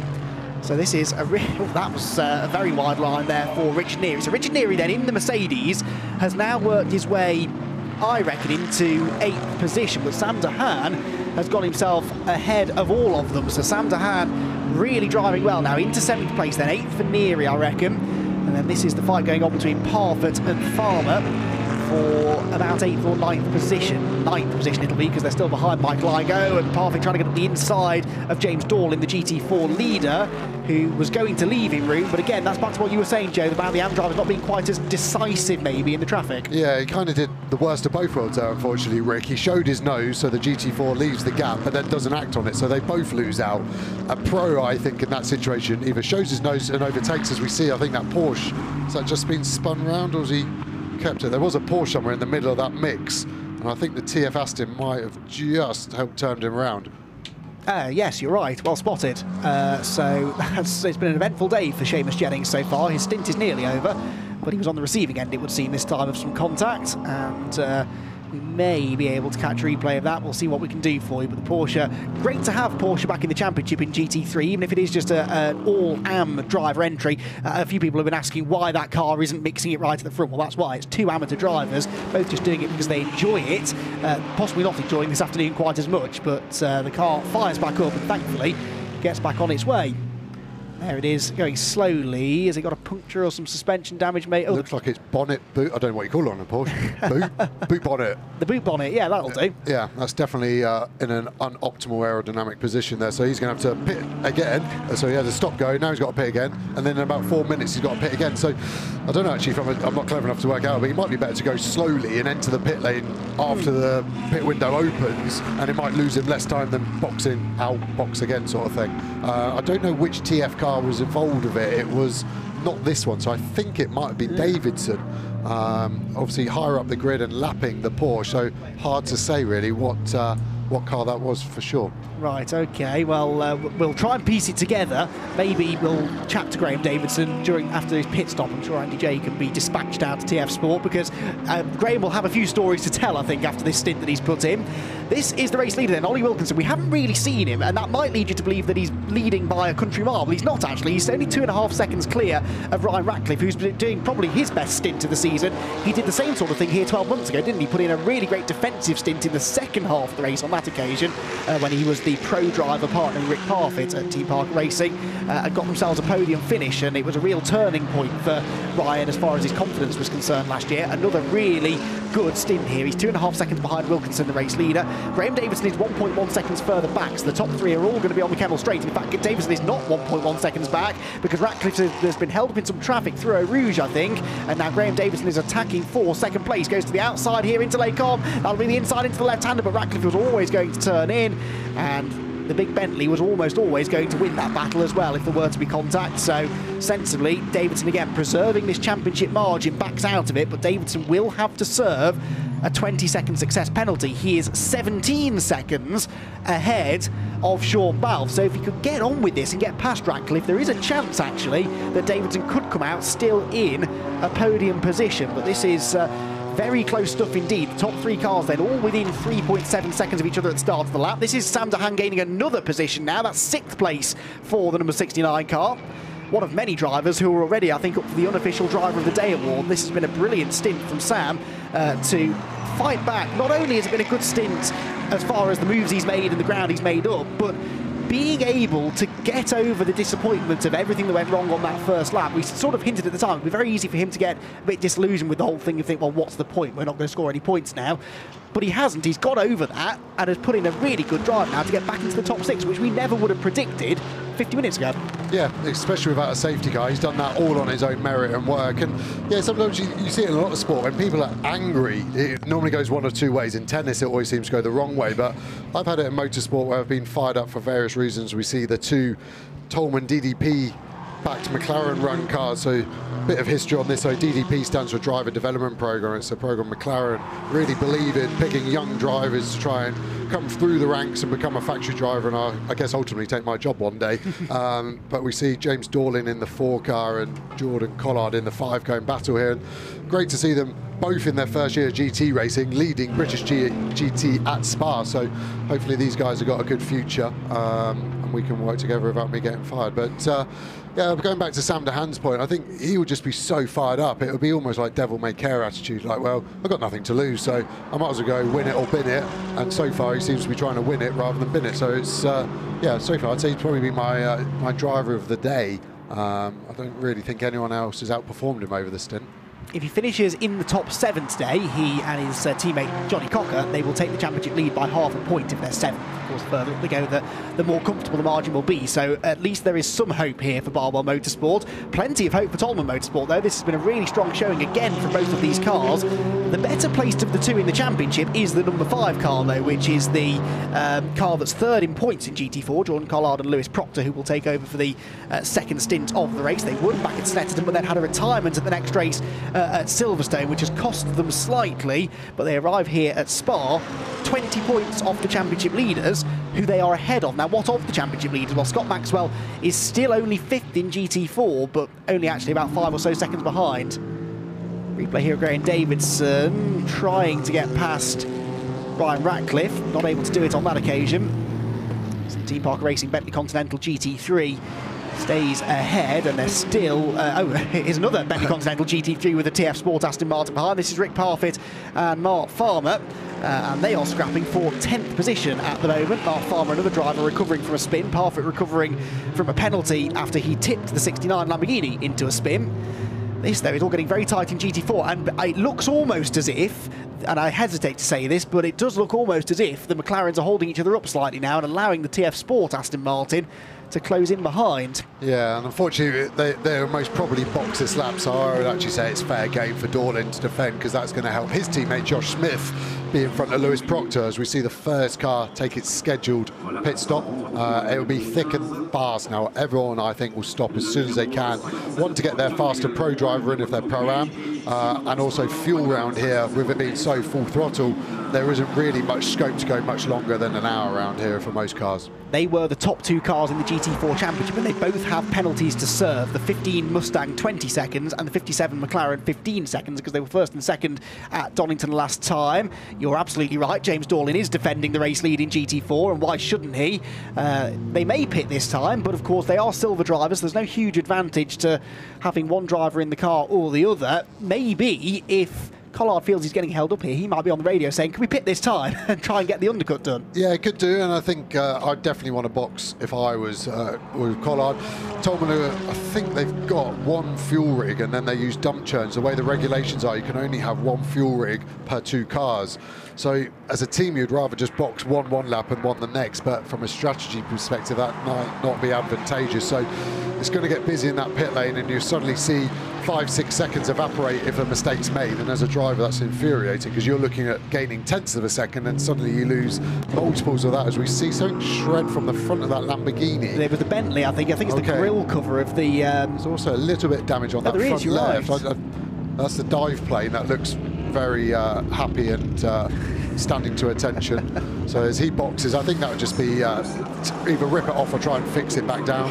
The Balf car going through that refueling process, so 127 litre fuel tank in the McLaren, so that'll be fully topped up as we see the driver change going on. So refueling first, and then once the refueling finishes, then the tyres and driver can be changed, so not all three activities at once. Looks like used tyres going on for Brady Ellis. That's most probably his qualifying tyres, although it was a wet qualifying, so it must actually be his free practice ones, so they might have scrubbed them during warm-up, sorry. So now they've got to wait for their minimum pit stop time. So it looks like they're ready, which they are, but unfortunately, as a driver, you're just sat there waiting for the engineer with that lollipop to release you. And then obviously the pit lane needs to be clear as well, so you can't just go when it says 0. You need to make sure you're blending in to a clear pit lane and you're not going to impede anyone. So this is the race leading car then, and we're looking forward, I think, now to a fascinating second half of the race, because we're going to have the two silver entries at the front, aren't we? Optimum and Team Parker Racing. And they'll have a decent lead over whichever of the Pro-Am cars comes out in third, because both this car and the 47 car that was fourth and third respectively have success penalties to serve. Oh, hang on, what's going on here? Looks like they're still within their pit stop window, but it looks like they're just going with a bit of blue roll. Maybe Sean got a bit excited or something, just needs mopping up. So that's the point I was making then. The silver car is going to have this big lead, but then it's the pro drivers that are going to be in the cars behind them, which should in theory be quicker. So it's going to be one of those typical races where they're catching, and then right at the end they probably all get together and we have a real grandstand finish. So this is again the way the regulations work, with allowing the silver entries to compete against Pro-Ams. It does all even out over the race, and it provides us with some pretty thrilling climaxes. Yeah, and I think added to that, both Ellis in the Optimum Aston and Geddy, in the Parker Bentley are both quite robust drivers, I will say. They're very confident with knowing where their car is, so they're going to be hard to pass on top of that. So yeah, all those pros need to get past those two guys who are going to be hanging on for dear life to get on the top step of the podium. As we see Chris Hoy coming into the last chicane, makes a lovely noise, this Mustang, and he's obviously going on a little bit longer than some of the other guys, so they're not unleashing Andy Prio just yet. I wonder how long we'll stay on board, but so what you're going into here, Lasour, so 180-degree hairpin, you're hitting the brake, staying to the left, bringing it in, and you'll see the wall on the inside. His eyes will be looking for his exit point. A little bit of oversteer. Rear tyres go off normally before the fronts in a rear-wheel drive car, just because of the amount of energy they have to deal with. You can see him looking in his mirror as Sam Dehan came down the inside of him, and then through Eau Rouge, and off you go for another 7 kilometres and 20 turns of Spa. What a circuit it is as well, and a real thrill ride for these drivers. No wonder Chris Hoy doesn't want to come in, and actually he's getting plenty of miles under his belt this weekend, because he's also racing in the Caterham 420R Championship a bit later on today, where he was in the top 10 yesterday. The 69 car that just passed him is under investigation for an incident with car 8, which is the Team ABBA Racing Mercedes. Now, that could be that little shimmy they did on the run to Eau Rouge. Also under investigation, you couldn't script this, is the 47 Aston Martin for that contact with the 33. Now, of the two, maybe you'd expect the penalty to go to the 47, because that was a genuine look, from what we could see anyway, like it was, you know, a proper hit up the rear of the Porsche that sent it off the road. What is your view, though, I'm fascinated to hear, of the 69 car, because that would seem a little harsh, would it not? Yeah, I think from what we saw, it was a bit like they were both playing Russian roulette, and it looked like, unfortunately, Neri had the bullet and Dehan got away with it. It was aggressive and not particularly nice, but I don't think anyone wants to be nice and win championships, right? So as we see a real mixture of GT3 Mercedes on GT4 on GT4 Aston and GT3 Mercedes, bits of bodywork and stickers flying off the cars. But yeah, I'd be disappointed if Dehan got a penalty for that. I think it was robust, again that word, but fair. As we see Ratcliffe box, the only right-hand drive car, which actually makes it really annoying to do a driver change because you're right next to the fuel rig. But obviously British Bentley, right-hand drive. Only us, the Commonwealth and Japan, I think, are right-hand drive countries, so it's a limited market, but they stuck to their guns there on that one. Well, this is all for position now, and of course, because of the success penalty the 69 car had to serve, it's back behind the 8 car now. So the drivers in play here: Ben Green in the BMW, Adam Christodoulou in the Mercedes, and Johnny Cocker in the 69 Lamborghini. This is all for position. We're not entirely sure which positions yet, because it all needs to shake out with the rest of the pit stop, but it's going to be somewhere about 6th or 7th, I reckon. So Sam Dehan with work to do again. They're also in amongst some of the GT4 traffic, some of which has not yet pitted. But Johnny Cocker has just set the outright fastest middle sector on that previous lap, actually, despite the traffic around him. There's more traffic coming out of the pit lane, and that's the 37 Aston Martin, isn't it? With now Darren Turner on board, getting stuck straight in. Now, I'm not sure whether I think that car's a lap down, actually, because it fell down slightly in the first stint. Beautiful looking car, though, and they're going to be racing here in the 24 hours next week, so they're very much using this as a shakedown for that. Yeah, and Tony Quinn is co-driver. I don't think we actually saw that car once in the opening stint. Australian guy, New Zealand actually, I think that's rather offensive to him, but yeah, I've met him, he's a brilliant character. It's a shame we didn't get to see more of him. Bought an Aston Martin Vulcan for the race track he owns in New Zealand, and as a safety car. And I remember talking to him, asking, what do you do for a business? And he goes, I shoot kangaroos and sell them as dog food. So he assures me that the business is legitimate, and he hangs out of a helicopter shooting kangaroos, gets paid by the Australian government to shoot them, and then turns them into dog food and gets paid twice. So I guess that's how whatever you need to do, I'm all and a lap down, but still they shake the car down for the 24 hours next week. Oh, that gap's going to close. I could see that coming, and Ben Green knew it as well. Backed out of it, but Christodoulou seizes the opportunity, gets alongside. Right, left, right sequence of corners, and so the inside of one corner is the outside of the next, and frustratingly for Christodoulou, he can't prise this door open, and he's very wide. Oh, this will be a move and a half, right round the outside. He's going to get run out of road again on the exit there, almost in the gravel trap, and Johnny Cocker not quite close enough to take advantage. That was robust stuff there. Ben Green was not for letting him through. No, it was almost like a chess game there, with that Jag kind of just being in the middle. You had to choose if you wanted to go left or right of him, and who was going to help, and actually ended up kind of helping both, as we see. A big old moment turning in there. That was not as bad as the Ballon incident, but again, turning in, you could, even from the forward facing onboard, you could see the rear of the car snap, and you're doing 145, 150 miles an hour. That is a big moment, and luckily now the improved safety here at Spa, that's all tarmac. 6-7 years ago that was still gravel, that would have been a large off, but yeah, you can push the envelope a bit more now with all this namby-pamby tarmac everywhere for us modern drivers. I know, it's so terrible, isn't it? Well, I have to say, it probably didn't help that he was running about half a car length behind the BMW as well, which I think that was as graphic an example as you'll ever see of what dirty air does for the car. It's not just front downforce that goes away, it's downforce full stop, and these GT3 cars, we've made the point, they do rely on their downforce, and when you're within touching distance of another car at the fastest corner on the circuit, You can't really expect it to stick to the circuit like glue. So Mr. Dooley trying now to fight back against the BMW. This is the problem, you see. You're trying to sort of pick your moments and think, well, I'm quicker here and he's weaker there. But if you catch a back marker at that part of the circuit, you have to abort, don't you, and just wait for another opportunity. And then equally, sometimes the traffic can create an opportunity where you weren't expecting it and you have to pounce. Yeah, and you're trying to see where that traffic is going to get caught. You can obviously see some points of the track as we see a very slow 57. That is the 57 car, second in the GT4 Championship. Sorry to cut across you there, but that is the car that had served its pit stop penalty anyway. But the 57 car now in the hands of Dean McDonald, Callum Poynton, Dean McDonald, I think. Yeah, Dean McDonald taking the second stint, has made its pit stop but was going slowly. We'd like to keep watching this battle, of course, but that was a significant car in trouble, and there it is. And of course, it's extremely rare that you see a McLaren breaking down like this. There's no smoke, there's nothing hanging off it. That leads me to think it may well be electrical, and unfortunately, electrical gremlins can strike any car, can't they? Yeah, definitely. It just looks like it's coasting to me, and all the way from the top of the Kemmel Straight all the way to this point here into Stavelot 1, it's downhill. So I don't know where he's going to plan to coast it, if he's turning it off and on the fly, to try and get some life back into it. But yeah, I think you've called it right, because there's no visible problems with it. And all of the cars now, the electronic systems are so complex, and it only takes one issue and the whole system gets knocked out, and it is hard to overcome. And sometimes an off and on can reboot it, and sometimes unfortunately it's terminal. But for their championship, let's hope they can get that sorted.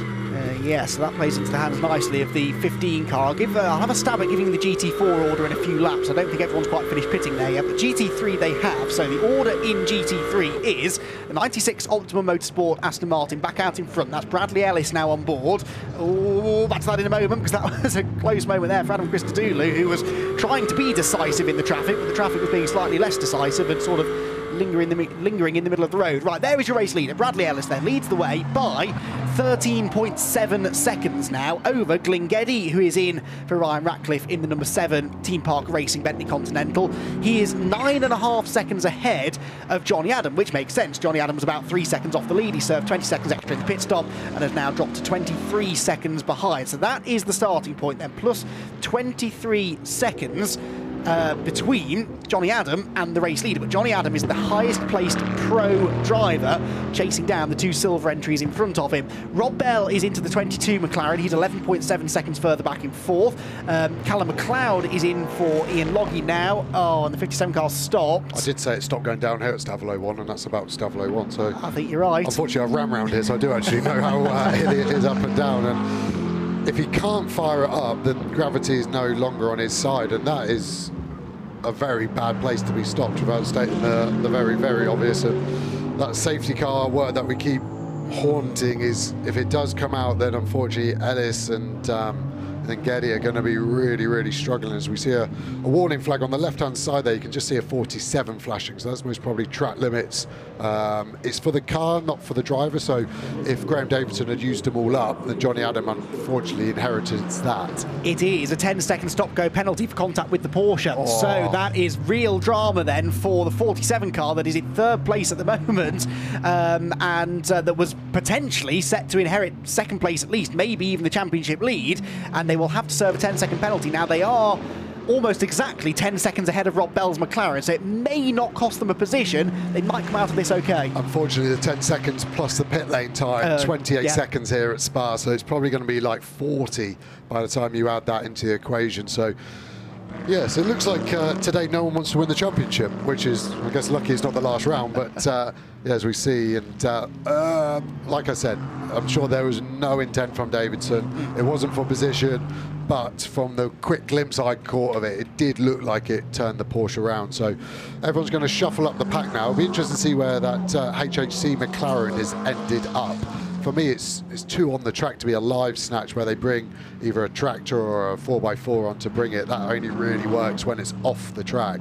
But if we haven't had a safety car now, then hopefully it's rebooted and got on its merry way.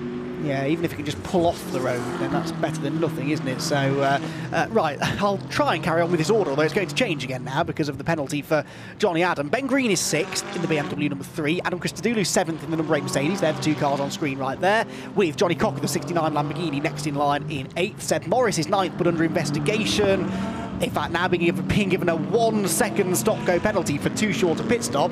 And the 57 car's got as far as the bus stop. It's stopped again and then fired back up again. So that's good news. Dean McDonald is off the track. Bad news for their championship. And this championship curse seems to be striking GT4 cars as well as GT3s. So yeah, penalty then for the 31 car of Seth Morris. So he will drop out of 9th place. That will hand it to Nicky Thiem, and the Dane train will be well into the top 10. He's just set the fastest lap as well as Nicky Thiem, 2 minutes 21.406. Dennis Lind is 11th in the WPI Lamborghini. Jack Mitchell is 12th, not EastEnders character Ben Mitchell. Jack Mitchell is 12th, Darren Turner is 13th, and the last of the GT3 cars.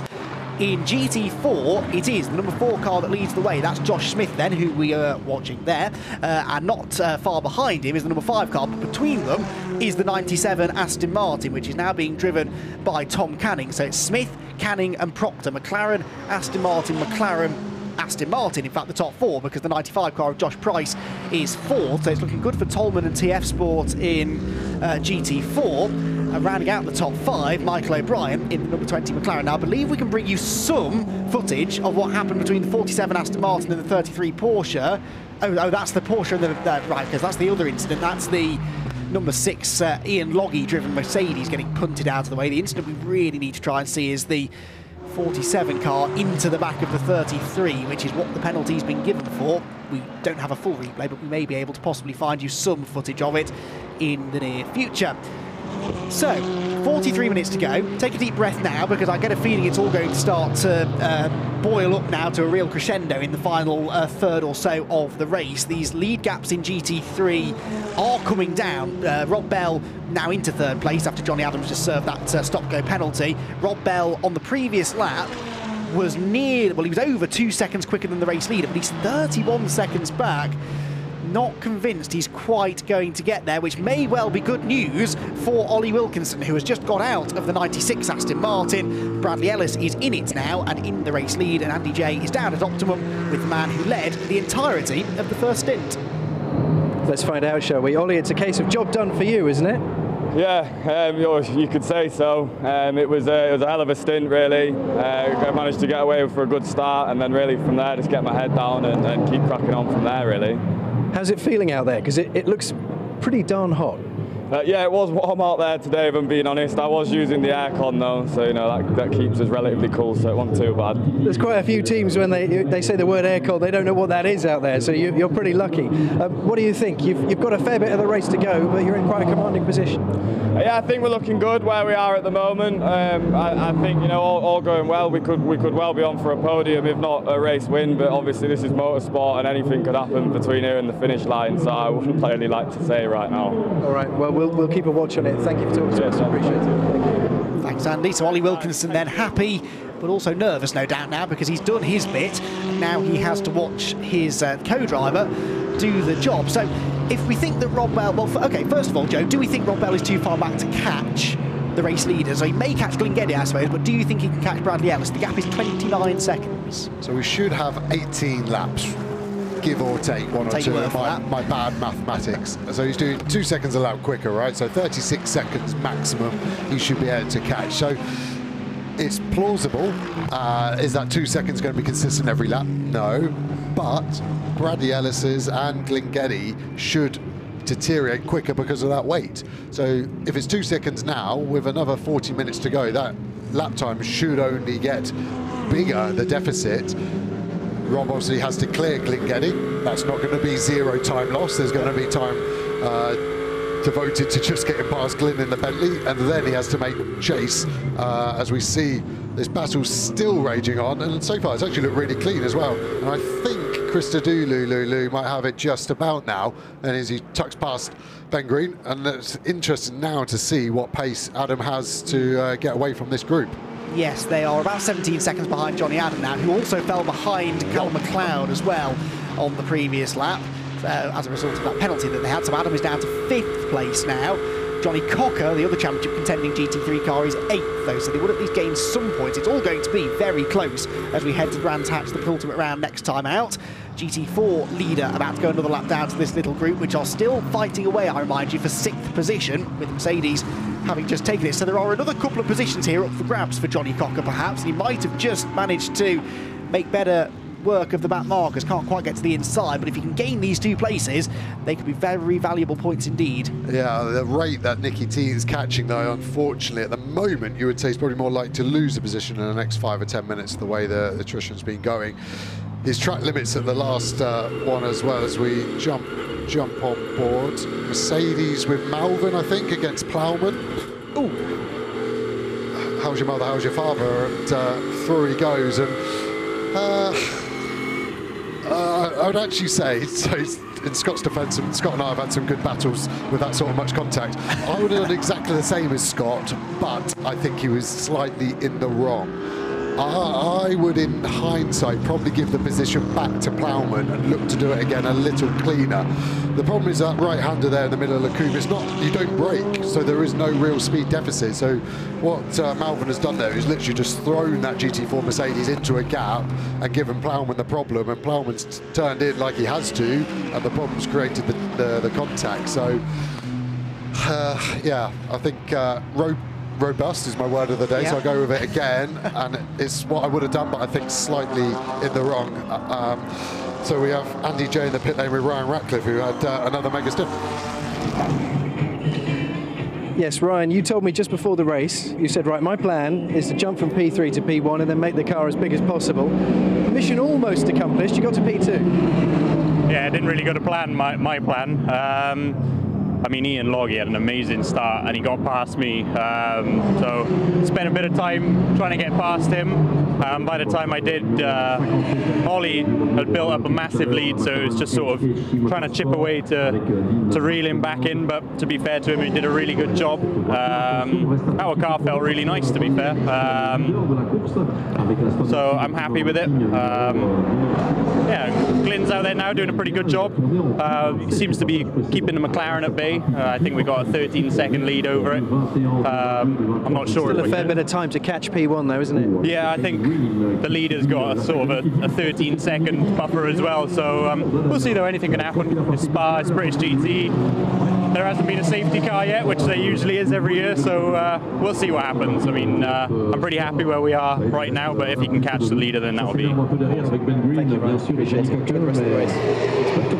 Now, if you're wondering what's happened to Ryan Ratcliffe, he's not going through a bad time. He's apparently, the lack of hair now is as a result of some money that he's been raising for charity, Joe, and actually not an insignificant amount of money either. No, I think it's £14,000 for Cancer Research UK, which is a brilliant cause. I mean, he wasn't a great-looking guy anyway, so to do that to your hair actually wasn't that much of an issue for him. So, yeah, great to see, and he's probably worth a few tenths of a second as well with the weight saved. Well, that is something, actually. Yes, Jeremy Clarkson made the point once that he was amazed Formula 1 drivers are allowed to grow beards and whatnot, because surely that's worth a few hundredths of a second a lap. So this is the number 7 car that Ryan Ratcliffe was in. We are going to try and go back now to this incident that was that saw a penalty go the way of the 47 Aston Martin. This is all we have of it, so make the most of this. Yeah. So they're the 2 cars at the back of this group. Now, Joe, what can we see here? So it looks like Davidson's trying to get the run on him, and it just hasn't quite judged the length of the front of his car, and it's such a gradual little nudge, but as you see, it's enough to fully rotate the Porsche, which I think then hits the barrier on the left-hand side, and that's why that bonnet boot thing pops up. And I think, unfortunately, yes, it's not for position, but the race director's done exactly the right thing. Davidson has caused an accident and has to be punished for it. There was no intent, there was no benefit for him in doing it. It was just a misjudgment. And unfortunately, when you're on the edge and you're pushing hard over a lap and then over a championship, those sort of things are going to creep in. Now, you know we've been saying no one wants to win this championship in GT3 or GT4. Well, after the 57 HHC Motorsport McLaren has sort of... Oh, I'll get back to this in a moment, because Johnny Cocker's getting back to it again here with the number 3 BMW of Ben Green, side by side into Eau Rouge, and he goes through. So Cocker then into 8th position now. Again, uses a bit of the curb on the exit of Eau Rouge and Radion. Green will try and fight back, but doesn't look like he'll be able to. So in GT4 then, the 57 HHC McLaren has sort of handed this on a plate to the 15 Ford Mustang. which is now under investigation, or will be after the race, for a pit lane incident with the sister HHC car, the 58 car. Now, usually that means an unsafe release, but we don't know who it was that was released unsafely. We aren't being told that, but that's just another little cloud now over this race for one of our championship contenders in GT4. That, and it's not really nice to leave the circuit not knowing exactly what the result is. 35 in the garage, I'm afraid. That is Conor O'Brien in the Optimum Motorsport Aston Martin. That's a real shame. Conor, I used to coach Conor, one of the loveliest kids you'll ever meet. Slightly weird, but really, really nice, and is really committed this year to British GT. A good test programme of Optimum and the new Vantage GT4. Shame to see what the car, why it was in and what the problem was really. It looked like it was quite hot. They had a fan on top of the engine, but it didn't look like in a mad rush. So either means it's terminal or they don't know what it is yet. So yeah, 34 minutes to go. Hopefully they get the car back out and get some laps for Conor out there as we see this GT4 battle really hotting up.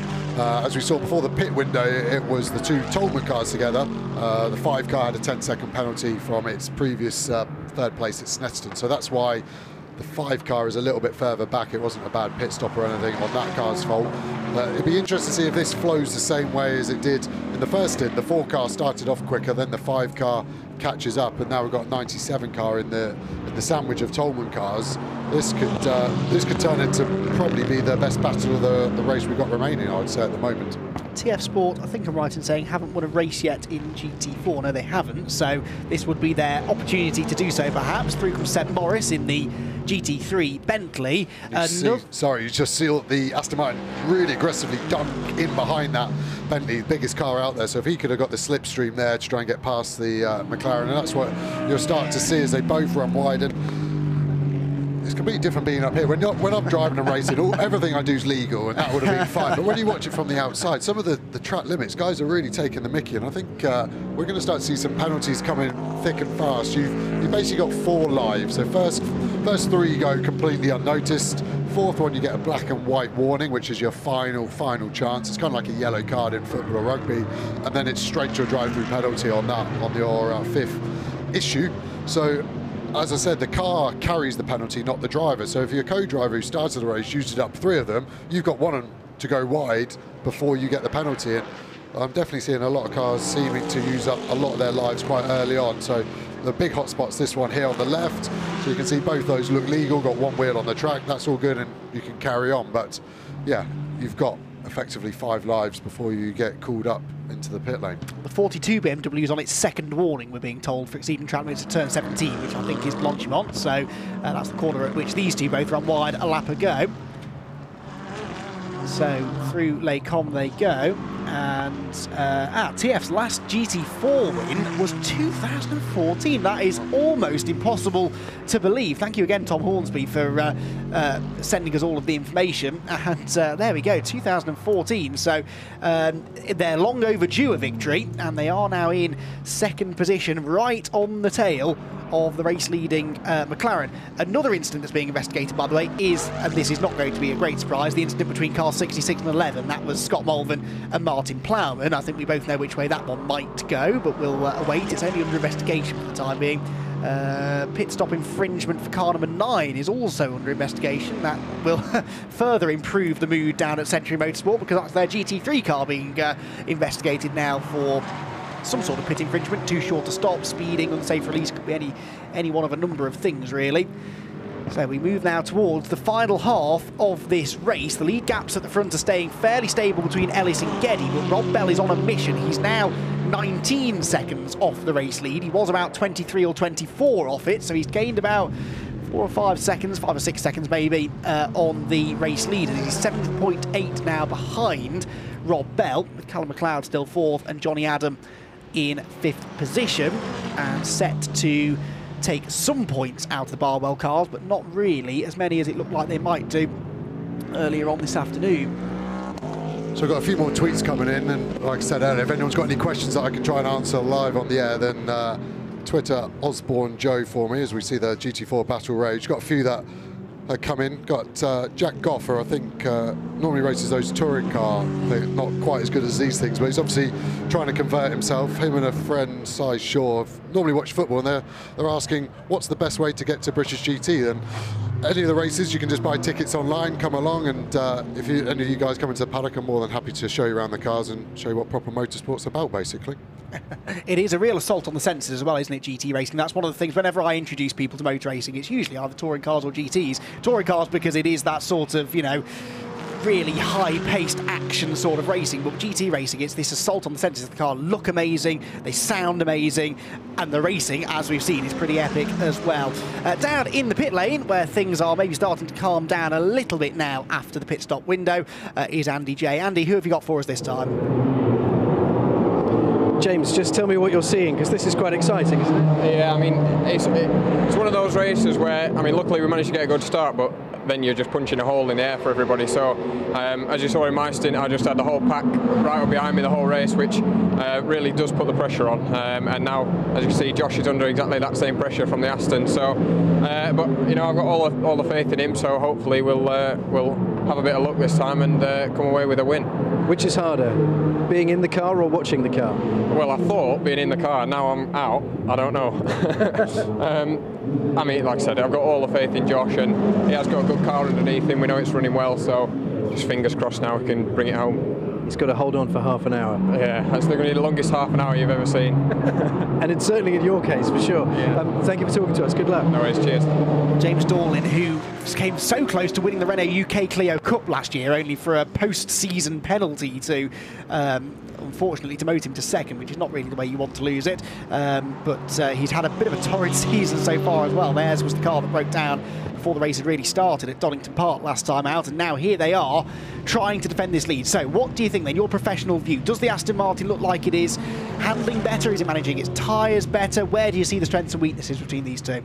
So I'd say the Aston's a little bit quicker, hence why it can stick on its bumper. But I'd say the McLaren's just got the top speed advantage, and that's probably why we haven't seen the position change at the moment.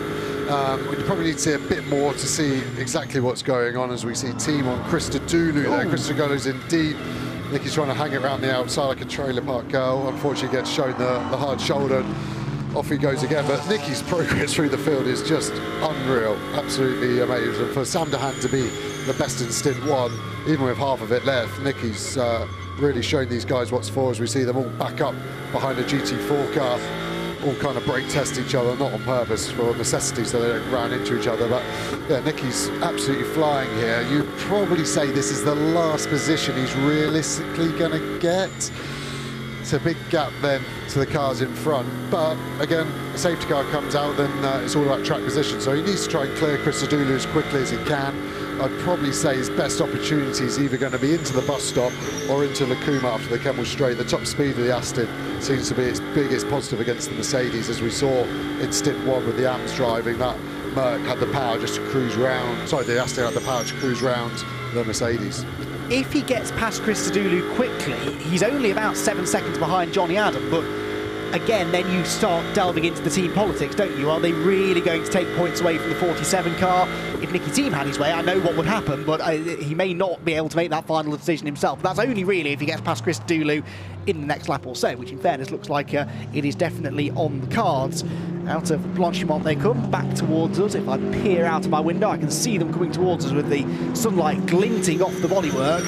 And that new Aston Martin has got a distinctive new sound to it this year, but I have to say it's a very nice design, and a little more slippery maybe in a straight line now maybe than the old Vantage, and that possibly is what's leading to it having this apparent advantage in a straight line. Yeah, I think that, and it's gone to turbo now, so the torque that turbos bring to the whole drivetrain, and that's really the future of motorsport. Everything's going turbo. You can go smaller engine, so you get better fuel efficiency, but then when the turbos kick in, you get more torque and more power that way. So we're watching for a Rouge, listen for a lift. Tiny one as he turns right. A little bit illegal from both of them, but kind of fairly illegal on both parts. And now he's in the slipstream, that extra torque we talk about as we go back to the GT4 battle. And the Aston, similar, sort of sat behind him. Back to team on Christodoulou. Christodoulou covers the inside. I think he's probably got to be a car length closer as they get through Eau Rouge, so he's then got an opportunity to get around the outside of him. You see how much is going on with the windscreen of the Aston Martin, so you've got two braces in the middle. That'll be to stop any big debris coming through the windscreen. Although it all looks like the road car, that'll be a polycarbonate plastic windscreen rather than glass, so it's not particularly strong, so they support it there. And then you see in the right-hand corner the 2 black boxes with the wires. They're GPS aerials for the data systems and camera systems. So there's a lot of complex technology in these cars these days, and yeah, there's a hell of a lot going on for the driver behind as well. And he'll be working away, trying to work out where Christodoulou's weakness is, like Neary there through Pouon. Bit of a slide in the middle of the corner, but just looks like the Merc's got the advantage in sector 2, the more mid-speed downforce corners. And then it looks like the Aston's got the advantage maybe the end of sector 3 and sector 1, which is all about top speed. Just to take us back to GT4 for a moment, no further action in the incident between Malvern and Plowman, which is interesting. So they clearly decided it was a racing incident, and I'm sure Martin Plowman disagrees, but Scott Malvern able to take the place and keep it. So that's that one little box tick then. We've got our answer to that one. As Nicky Team is still struggling to find a way past Adam Christodoulou, and every time he gets close enough to attack, there's traffic up the road. Yeah, this could be interesting. McLaren right in the middle of Blanchemont's going to really hold Christodoulou up. If he can get, almost be like a restart on Christodoulou, as we see the Abfab Swedish McLaren get out of the way well. And yeah, just Christodoulou's doing a wide job here. He's going to be looking for the cutbacks here. He'll go to the left-hand side now, Nicky. Again, the traction on that Mercedes is brilliant. It's really, really good. You can see it pulling away there. So it's kind of safe, I would say, in first, second, third gear corners.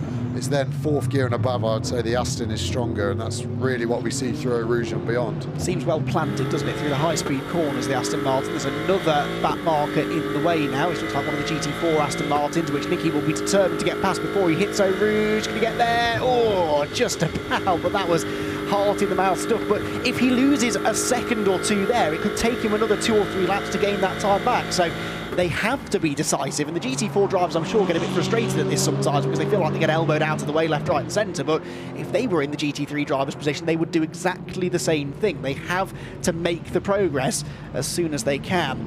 Struggling to make progress is Tom Canning. He's been latched onto the rear bumper of this McLaren pretty much since the start of his stint about 40 minutes ago, and he just can't find a way through. 2 more evenly matched cars, you can't really hope to find out there.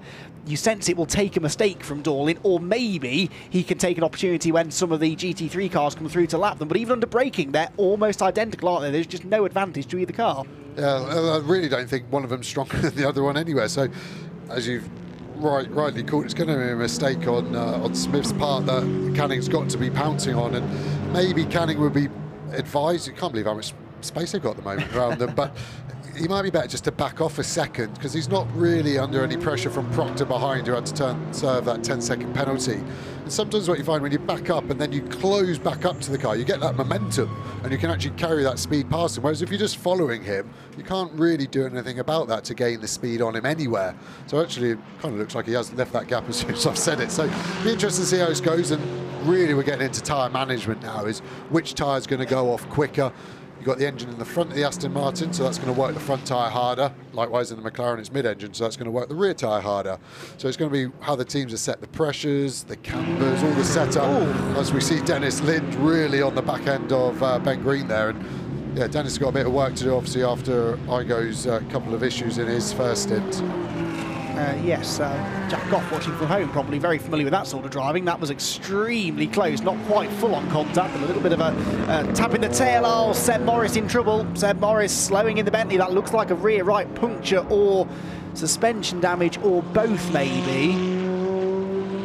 We think, well, they've been in the pit lane a few times anyway with penalties and whatnot, so there's something wrong with the back of the Bentley, and their season again has really unravelled after that really strong start with the win at Alton Park. It's just not gone to plan since then. They were disqualified from Silverstone, and now another retirement on the cards. Oh, well, we cut away there to Nicky Team, almost running into the back of Martin Plowman, who's had a lively stint, but the battle between the WPI Motorsport Lamborghini of Dennis Lind and the BMW of Ben Green was getting feisty into the first corner as well.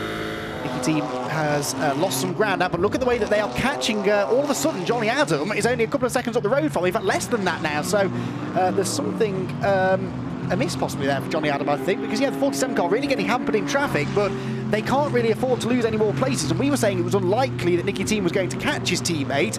Is this a problem, do we think, for Adam, or is this... There's a lot of time for Johnny to have lost in traffic. He was about, what was it, 12 seconds or so in front of them? Yeah, I think it'd be interesting if we can stay on board a little bit longer to see what the car's looking like. It looks okay under traction, so he's got enough power. Looks okay for a left-hander, so there's no problem with the suspension, particularly on the loaded side, we'd say. Let's check under braking. Adam eats in a little bit, but that can just sometimes be the concertina effect. Throws up the dust in his face, try and block his radiator. Looks okay, so it could just be a really, really bad run of traffic. Like we said earlier, it's quite easy to lose a couple of seconds. Do that 5 or 6 times, there's your 10 or 11 seconds. But yeah, it's not like Johnny. Johnny's Mr. British GT, as I said, he knows how to handle all of this. And yeah, I mean, I really don't get it. My most logical thing is, like, they're going to use Johnny to back Adam up into Nicky, so Nicky can overtake him. But that is way too far-fetched as a conspiracy theory. So this is going to be an amazing battle now. I think the cars are all in the wrong order, you would say. Nicky's quickest but third, Adam's second quickest and in second, and Johnny's at the moment slowest and the lead of this 3-car battle. More traffic ahead as well as they come through Blanchimont. How will this play out, I wonder? Adam Christodoulou trying his best to apply the pressure. It's the Invictus Games Racing Jaguar even, and Christodoulou drives round him. Yeah, that didn't look right, did it, there for Johnny Adam? He braked significantly earlier than he normally would. He's not pitting, so he clearly feels he can manage it, but he's going to keep losing places. Yeah, so it's saying under braking. We know the suspension looks all right from how it's handling, so it could be an ABS issue. Where we saw him braking earlier into Pouhon isn't such a big brake zone, whereas where you go into the bus stop, you're hard into the brakes, and if Johnny's lost the ABS, he simply won't be able to brake as hard or late and get the car stopped. So he maybe is just nursing an issue to get the car home, but yeah, that car has lost performance, and I wonder if he's going to get caught potentially by Cocker and even Lind if Lind can clear green. Right, this is, Lind trying to go around the outside of Ben Green, right on cue. We're hearing Seb Morris has been in for a tyre change. They've changed that rear right tyre, so maybe it was just a puncture or something in the wheel itself. But either way there, Dave going back to worse. And now, yeah, through goes Nicky Team. That was always going to happen, wasn't it? So the Dane train steams through into 5th position now, yes. So, no, 6th position. Get that right in a minute. So he's ahead of Johnny Adam now. 5th position will be the next target. Adam Christodoulou up the road from him. And there is Seb Morris coming through, almost a lap behind even some of the midfield GT3 runners now. So the 42 BMW now on its 3rd track limits warning in GT4, the car that started on pole position, the sister car in a way to the number 3 Century Motorsport machine that we're seeing now. And the two of them head down the hill here with Dennis Lind still very much in the wheel tracks of the BMW in front of it. Just to let you know, by the way, the 33 Porsche with Greg Caton at the wheel has pitted. It's in the pit lane into retirement, so somebody was asking Joe on the Twitter about that. That's where it's gone. It's had a rough day, hasn't it, the Porsche? It had the damage, a penalty, and then got nerfed into the barriers by Graham Davidson as well. And that rear damage, I think, possibly was the final nail in the coffin, wasn't it? That looked fairly significant. Yeah, and I think it's hard. Both AMs in that car, as we highlighted earlier, these cars are so expensive to run, in the region of 30 to 40 pounds per kilometre of running costs. So if you're running around at the back and you're not going to get any chance of a good result, then parking it in the garage does save you quite a lot of money, and yeah, you can maybe get the earlier crossing back home and be home for Sunday night. But yeah, thank you for that question, Marcel. We'd missed that one. I've got a few new people watching today, which is good. So Nathan Down, thank you for tuning in. It's good to have people joining British GT, the championship that I've always loved. But with the coverage now, we've got it live at Spa as well now, which is brilliant. We can watch all the way around the 2 hours of Spa, which is new for us. We've only ever had it at the British tracks before, I believe. So yeah, I always like coming here and watching cars going hammer and tongue. Which they have been, and look at this could not be any closer. Dennis Lind is almost in the boot now of the BMW in front of him. In front of them, meanwhile, Scott Mulvan's attack continues as he tries now to get past the McLaren, which is a lap down, I believe. Dennis Lind just can't quite prise this door open, although he's got a good exit from last source, and I think that might just have done it, but they've been here before side by side, and there's traffic in front as well, which is Martin Plowman's Aston Martin. Which way do they go? All almost leaning on each other. Someone will have to give here, and it's not going to be Dennis Lind. He goes through ahead of Ben Green.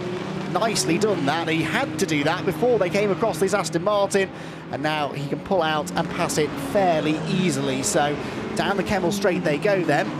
And that puts Dennis Lind into 9th position now. Next target will be Johnny Cocker, though, who's 18 seconds up the road. All Green fighting back here into Lacombe. Be good on the brakes, it would seem, but no, can't get through. Oh, Mulvan's trying that move again up the inside into the final part of Lacombe, and that was this time on the 58 HHC McLaren, which has had its troubles as well in this race. 58 is running at the moment down in 7th place, I believe, in the, as far as the silver cars are concerned in GT3. At the head of the GT3 field, by the way, things are getting rather tighter now. There were only about 3 seconds between Glingedi in 2nd and Rob Bell in 3rd, and as they flash past us out the window, I can see they are almost nose to tail now, so the 2nd place battle is beginning. Rob Bell, at the start of this stint, was 24 seconds off the race lead. With 15 minutes left, he's 10 seconds off the race lead. So as you said, the deeper into the stint we go, the more that ballast seems to be affecting the silver cars, and Rob Bell might yet, do you think, be able to get into this?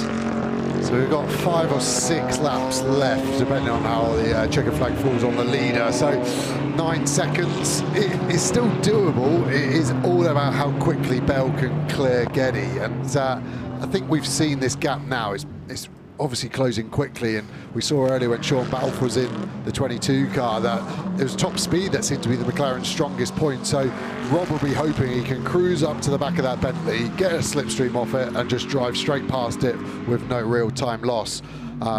So it looks like, we've been following the McLaren for a bit, it looks really planted. It doesn't look like Rob's got any handling issues whatsoever. The car's nice and planted.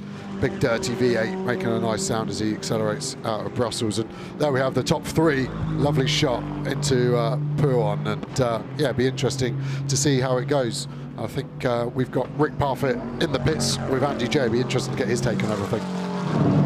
Yes, we certainly do, Rick. It started so well, and then we've just seen the car come in with what looked like a rear puncture. What's going on? Oh, it's just Spa has served up its usual carnage, I guess. You know, we knew we had good straight line, but it's interesting to see the strengths and weaknesses of the different cars. So the Lambos are very, very quick through the twisty stuff. We're quick in a straight line, and so it's a bit of a cat and mouse game. And so at the beginning, you know, I had a cracking run on Dahan, and thought I'd given him enough room, and obviously we came together. It was unfortunate, you know. Sorry, Sam, but I thought I'd given him enough room. It's one of those things. It wasn't malicious in any way. Both of us were just fighting over the same, and I was coming back on, so it's a shame. But you know, and from there on, it's just gone from bad to worse. I think we had a pit stop infringement. We were 1 second under, and so that's put us back. And yeah, that's kind of it really so far. Oh yeah, and a puncture. So, but that's racing, isn't it? You know, 99% frustration, 1% elation, and today's 99%. It gets in the end, doesn't it? Sorry, mate. Thank you for talking to us.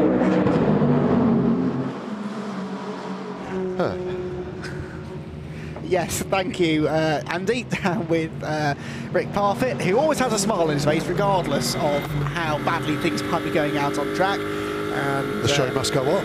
Well, it must indeed, and he understands this, and he pours his heart and soul, doesn't he, into his racing programme, and he's reaped the rewards in the past. He is a former champion, let's not forget, along with Seb Morris, his co-driver. This is Nicky Thiem. The BMW is a lap down, but the Mercedes in front of him is not. What of the battles right in front of the field? Only 1.4 seconds now separate Glingedi in 2nd and Rob Bell in 3rd. You do not know where to look, as is always the case when we get into the final portion of these races. It seems that there are always about 16 different battles going on, but there is one for 2nd place, which is developing now. Rob Bell needs to get on with this. We were discussing off air whilst Andy was talking to Rick just now, whether we think Rob Bell can get there, and I think it all depends on how long he spends behind this Bentley. If he can get past Geddy quickly, there is maybe a chance, maybe, that Rob Bell could get there, and this could be an opportunity because one of the GT4 McLarens is in the way. That maybe cost Geddy a mile an hour or so off the corner, but there's not really much you can do about that through this sequence. The middle sector is, unless the car in front makes a mistake, more or less single file, isn't it? Yeah, exactly. It flows lefts, rights, fast, medium speed corners, and yeah, you get one car at the wrong point, it almost feels like you lose your momentum for the next 2 or 3. And yeah, we see Rob really closing up here now, and this is probably where the McLaren's stronger.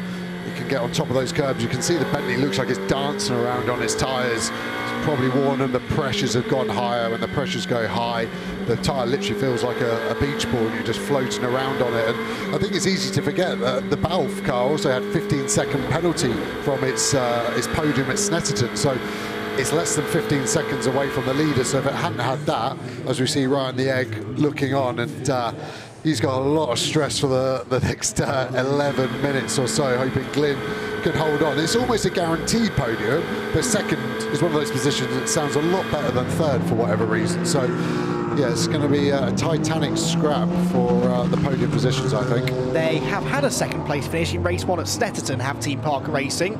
The best finish for the McLaren, meanwhile, has been a second place finish also last time out. They've had 2 podiums this season, but they are really now on the coattails of the Bentley. They're 7.1 seconds off the race leader with 10 minutes to go. Ooh, looking for the better exit from La Source, but Geddy had it covered, moved to the right-hand side of the road, then shovels him back over to the left-hand side, whereas Rob Bell tried to get himself alongside. Whilst this battle is raging, by the way, significant move for 7th place. Johnny Cocker is ahead of Johnny Adam now, so that's the 2nd place car in the championship, now ahead of the 3rd place car in the championship, and that puts them into 7th place, which is just enough for the 69 car to take the championship lead by, I think, half a point, based on my very rough mathematics. With 2 races to go, it literally couldn't be any closer. But the outcome of this race is still up in the air here. Rob Bell needs to get a move on here. As soon as he's got stuck behind Geddy, he's going slower than Bradley Ellis, the race leader. In the first sector alone, lost half a second. Yeah, and you see how aggressive Glyn is now with his defence. He doesn't care how much time he loses, because he's given up that he's not going to catch Bradley Ellis in front, so he can devote all his attention to defending from Rob, whereas Rob is trying to spin 2 plates here. He's trying to clear Glyn and then get on. They could get a good cat back here. You can hear he just had to lift off the throttle just at the apex so he didn't run into the back of him. I think that lost his momentum to try and get the overtake done down the hill into Poole, so his next real opportunity is going to be into the bus stop, and Rob is obviously vastly experienced, and what you're seeing him do here is just drop back a length or 2 once he knows you can't overtake him for the next couple of corners, and there's no need to just follow him in the dirty air. That's Ryan's mum, the better looking of his parents. That's where he gets his looks from. And yeah, so Rob was just keeping his car clean, and then he'll try and charge it back up again, look to get a good exit, potentially get these GT4 cars in front to help him. But yeah, really here, I think his best opportunity is going to be bus stop, La Source, top of Eau Rouge, and then Kemmel Straight, and I think that's about it. But that's 4 opportunities, but I think we've lost the opportunity of the McLaren winning the race, and I think Bradley has done such a good job. He's been metronomic in his stint, and he's just kept the lap times plugging away, and it's just meant that the gap's big enough to defend from the non-weighted Pro-Am McLaren. More traffic there, the race performance Ford Mustang leading the way, and Geddy almost comes to a standstill there trying to avoid hitting it, but of course Rob Bell has to react to that and slow down as well, so again, no real advantage gained there. They just put a lap on the 42 BMW, by the way, which is being investigated for contact with Seb Morris's Bentley. Again, we don't know which way around that might go, but they're clearly the 2 cars that made contact, of course, the JRM Bentley into the pit lane. This Bentley, though, doing a good job of filling the track, which is something Bentleys do quite well, but Glyn Geddy is having to drive defensively here. A good exit through Eau Rouge would help Rob Bell, but again, in that dirty air, he just can't carry the same speed as Geddy, can he? No, and that Bentley is so aero-dependent, so it's great for being in the Bentley, but when you're behind it, all that air that is coming off the back of it just means it's disrupted, basically. So the McLaren hasn't got a consistent airflow over its wings and diffuser, so it's hard for it to generate the same downforce as we see McLeod there in the Ram Mercedes getting close, and that's all because Geddy's on that defensive. So suddenly that podium that looks so certain of those 3 cars is could be a 4-car fight for 3 positions. On the previous lap, as Nicky Team goes side by side with Adam Christodoulou into Eau Rouge and goes through, so that's 5th position, would you believe, now for Nicky Team. Track limits, what track limits? Into 5th place he goes. He's not going to catch anyone else. He's 37 seconds behind McLeod. Well, this has been a storming drive from Nicky Team. Wow. This is the battle in GT4 now. Martin Plowman is back with Scott Mulvern and might have a score to settle here. He's probably thinking, well, the clerk of the course hasn't settled this score for me, so maybe it's time for me to dish out some justice myself. The next corner is probably not the corner to do that, but maybe into the bus stop he might just fire one up the inside. These 2 are scrapping away over 23rd place overall, but crucially 3rd place in GT4 Pro-Am. Remember, the 11 car is leading the Pro-Am GT4 category in the championship. Through the bus stop they go, almost running into the back of the 58 car, which I'm pretty sure is, oh, that's also for position actually. That's a silver car, but that is for GT4 position as well. So these 3 are all fighting for overall GT4 positions, but the Mercedes and the Aston Martin fighting for something rather more significant to them, which is a GT4 Pro-Am Championship battle. Down the hill into Eau Rouge, where can Plowman make this move, if anywhere? He's almost pushing Malvern down the hill. Now, Plowman, I'm sort of saying in jest that he might dish out some justice here to Malvern, but he's not going to be gentle with Scott, is he, after what happened earlier on? He's not going to do anything dirty, but he's certainly not going to give him any slack, is he? Yeah, the bar's been set. Yes. So you can play to the rules that have been given to you, and the rules have been laid out earlier by that move. So, yeah, I think eye for an eye at this point would be fair, and the race directors obviously also agreed with that that move as we see this 3-car battle again. Malvin lost a bit of time trying to get past the McLaren, but places the car somewhere which Plowman can't do anything about and has to check up. So it's interesting. I was amazed at Malvin's pace at the start of this season. It's really dropped off. I don't know if there's a problem or the tyres are just gone, but he was streaking away from Plowman, and now it's roles reverse. In this last 5 minutes, looks like you'd want to be in Plowman's car rather than anyone else's in that battle. So, yeah, a couple of laps to try and settle the score on Plowman's onside. I think Martin's one of the fairest guys out there, so I don't think anything underhand will happen. But yeah, he's got some ammunition to try a slightly different move potentially to what's been the norm here today. Well, this is very close indeed, and the 58 car, as I said, of Luke Williams is also in this battle for position. So Malvin's in a bit of a difficult situation here. He's very much the meat in the sandwich. And they come through the middle sector now. Speaking of being the meat in the sandwich, Rob Bell has now been fully caught by Callum McLeod. So if we ever dare take our eyes off this battle, the fight for second place overall is getting very tasty indeed. And right on cue, here they are. Rob Ball with the McLaren in second position, going through the double apex left-hander at Pouhon. And now Rob Bell has to watch his mirrors as well as look out of the windscreen, because as we said, Callum McLeod is right with them now. So Geddy is slow because maybe the tyre's going off, whatever the issue is. He's also defending, both of which are backing Rob Bell into Callum McLeod. So at what point does Rob Bell say, right, well, if I keep being patient, I'm going to lose a position. I just have to go for this. Yeah, and it's trying to find what's the best opportunity to do it, and it looks so close again. I thought the McLaren was going to have a better top speed than the Bentley, but it doesn't look that way, and it just looks because the Bentley is so aero-dependent, the McLaren can't follow it that well, and that's why the pace has deteriorated so quickly, and Rob hasn't been able to get past him. So I think as we see Morris maybe looking to try and do a 4th pit stop if he gets some more contact. 2 biggest cars out there, if they drive like that, no one's going to be able to get around them for a few laps. I think Rob's just got to try and line up a move on the brakes and hope that Glyn leaves a little door open, can maybe dummy back, but he's going to the outside, so then McLeod's got the inside on Rob, and he's gone a long way deep. If he can get it round, 3 wide, this could potentially This is going to get interesting, isn't it? Callum McLeod's got a better exit than both of them, and I think they are 3 abreast past the old pit lane. Look at this, for second place with 3 minutes left on the clock. Rob Bell gets his nose in front. Someone will have to back out of it, and none of them do. 3 abreast into Eau Rouge, and McLeod gets both of them from 4th to 2nd. Phenomenal racing, but now Glyn Geddy will try and fight back. You can tell he used to race in touring cars, can't you? He's got a better run. He's in the tow. He pulls to the outside line, and Rob Bell may yet benefit from all of this. As around the outside goes Glyn Geddy in what is turning into a real hammer and tongs battle here, but McLeod on the inside line will prevail and goes into second place. What fabulous racing that was. I do not know how Callum McLeod managed to thread the needle, but he did, and he's into second place. I've never seen that. I've never seen 3 GT3 cars wide into Eau Rouge and all 3 make it, and it be fair. Yeah, I think Glyn did everything he could. Rob had to be on that side the way he did it, and then McLeod was only left with one option, which was the best option, is to be on the outside for the left, but the inside for the right. And yeah, great racing, and it's a shame we've only got 2 minutes left of this race. As we see, Rob's in front, Glyn then gets the run, then McLeod has the inside, Glyn has to back out. McLeod has a big old tank slapper, they both cut the top.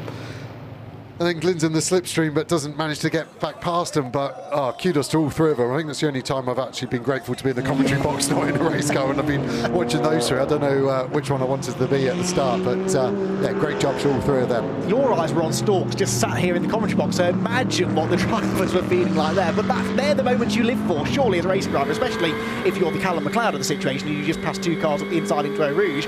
They're the moments that live in your memory forever, that you will never, ever forget, and we won't forget that in a hurry either. Fantastic stuff. And Callum McLeod then into second position. They've been on a good run mid-season, haven't they, the Mercedes squad, after a disappointing start to the year that we documented a bit earlier on. They then went and won at Silverstone, did Ian Loggy and Callum McLeod. They had a good pace at Donington as well, but a late issue dropped them down to 10th position in the end. So into the La Source hairpin they go.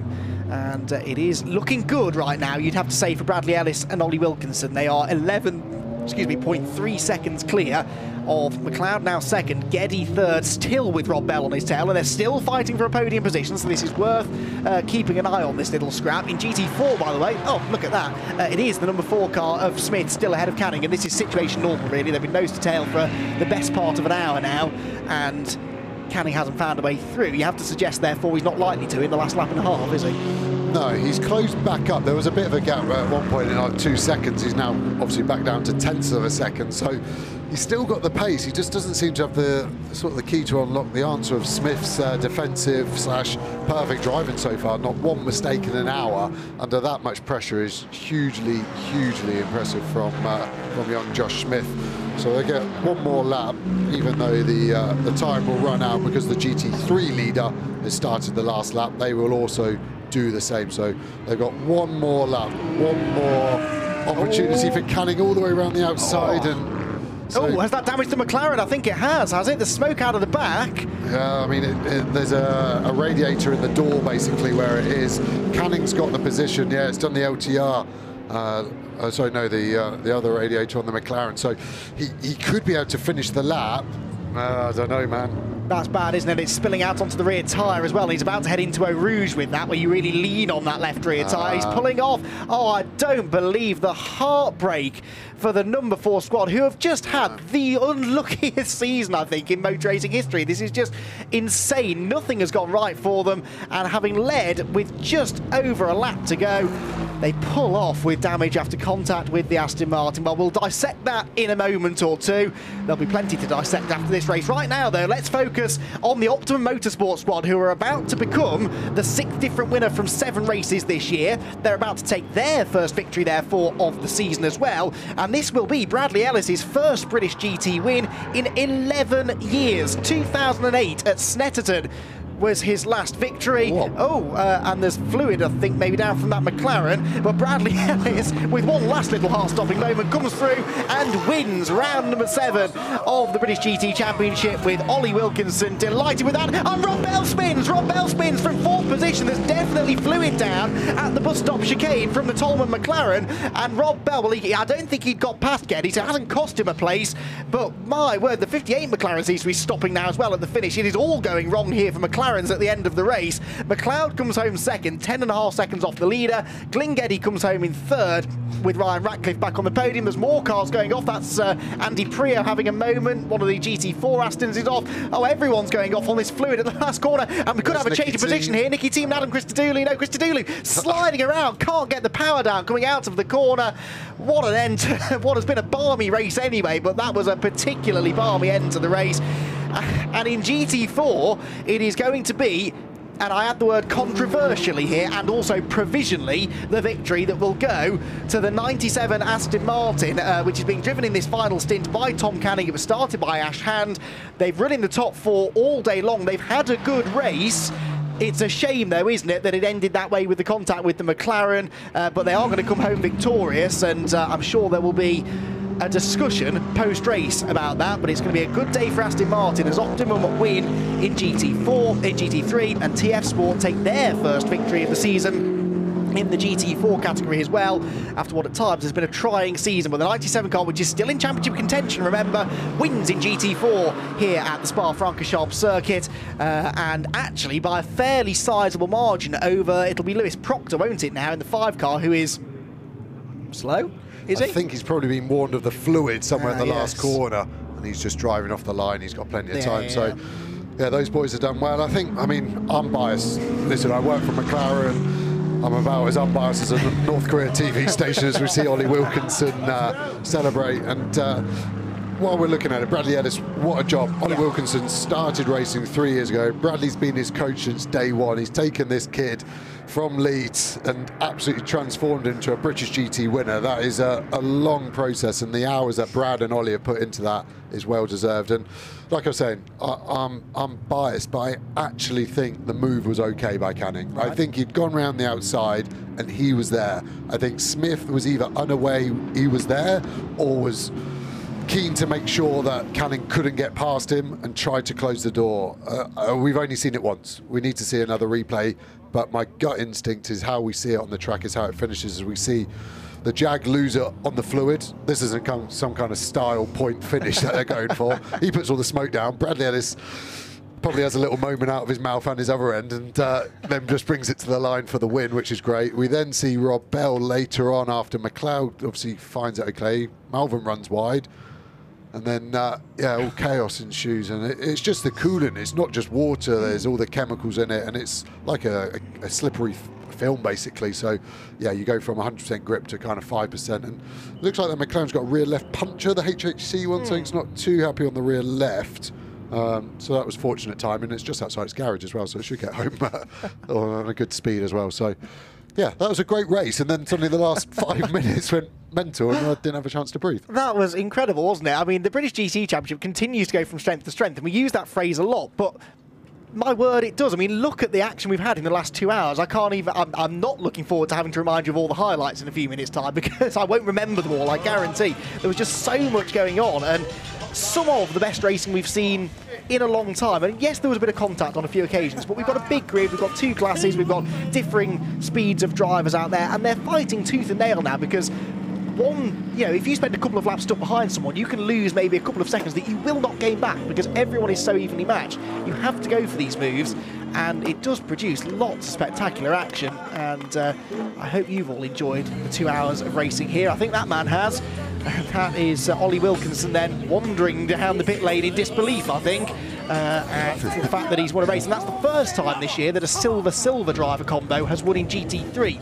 In GT4, almost every car is a silver-silver, but in GT3 there are only the two, and they are both on the podium, because Glyn Geddy and Ryan Ratcliffe end up third as well. There he is. There is Bradley Ellis. Fantastic. It's taken you 11 years to do it again, but what a place to do it, and what a way to do it. Yeah, no, thanks for the highlights. It's been 11 years since I won a GT3 race outright. So, no, but must have been your little chat before the start. So, well, I couldn't have done it. I'll take some credit as well. Should we bring Ollie in as well? Definitely. This is, boys, what a result this has been. What a place to win, and what a way to do it. No, you know, this is one of the feature races of the season. You know, everyone loves coming to Spa, and then to put it on pole, lies the flag, you know, in the lead. Couldn't have done it without Ollie, really. He's just been a mega driver to partner with. Ollie, you had a nail-biting 59 or so minutes of watching. How's that been for you? Yeah, absolutely amazing to come here to Spa this weekend for the British GT and take a pole position in a class win. I'm absolutely over the moon with that. I'm sensing we're going to see a proper celebration dance up on the top step, aren't we? I'll try. I'll try my best, yeah. Well done, boys. Go and enjoy it. Thank you very much. Nice one. Well, enjoy it they will, just as we enjoyed the last 120 minutes of racing action. And yeah, to my point, it is the first silver-silver driver combo that won in GT3, and that goes to show just how pro those pro drivers are, because they are very, very hard to beat, despite the fact that the silver cars, of course, are lumbered with an AM driver, but they still are able to occasionally compete for race victories. Well, what a race that was. I think we're all slightly in shock, really, at everything that was going on there. And we will confirm the result for you in a moment or two. But it was Bradley Ellis and Ollie Wilkinson then who took the victory from pole position. That makes it sound a lot easier than it probably was. They did lead almost every lap as well, but only won by 10.5 seconds in the end. Over in second place, Ian Logie and Callum McLeod, and third for Ryan Ratcliffe and Glyn Geddy. 3 different makes in the top 3. In fact, there are 4 different makes in the top 4, because Rob Bell and Sean Balfe survived that last corner spin to finish in 4th position. Nicky Thiem and Mark Farmer were 5th, Richard Neary and Adam Christodoulou were 6th, ahead of Johnny Cocker and Sam DeHaan 7th, and they, by my reckoning, will move just about into the points lead. In GT4, by the way, Tom Canning was able to come home, as we said, to win the race in the 97 car that he shares with Ash Hand. Second place went the way of Lewis Proctor in the number 5 car with Jordan Collard. Third for number 95, that was Josh Price and Patrick Kibble. They started second as well, so a good day for TF Sport all round, really, in GT4 at least. Michael O'Brien in the number 20 car that he shared with Graham Johnson came from 18th on the grid to finish 4th. That was a good drive, and rounding out the top 5 in GT4 was the 75 Aston Martin, the Optima Motorsport car of Patrick Mathieson and Mike Robinson. Combination of the full result there as well. A couple of notable ones to mention. We were focusing a lot on the 19 Multimatic Motorsports Ford Mustang. That finished in 19th place overall, which was the 5th highest GT4 car. Yes, 5th in GT4. So a good day there for Sir Chris Hoy and Andy Prio.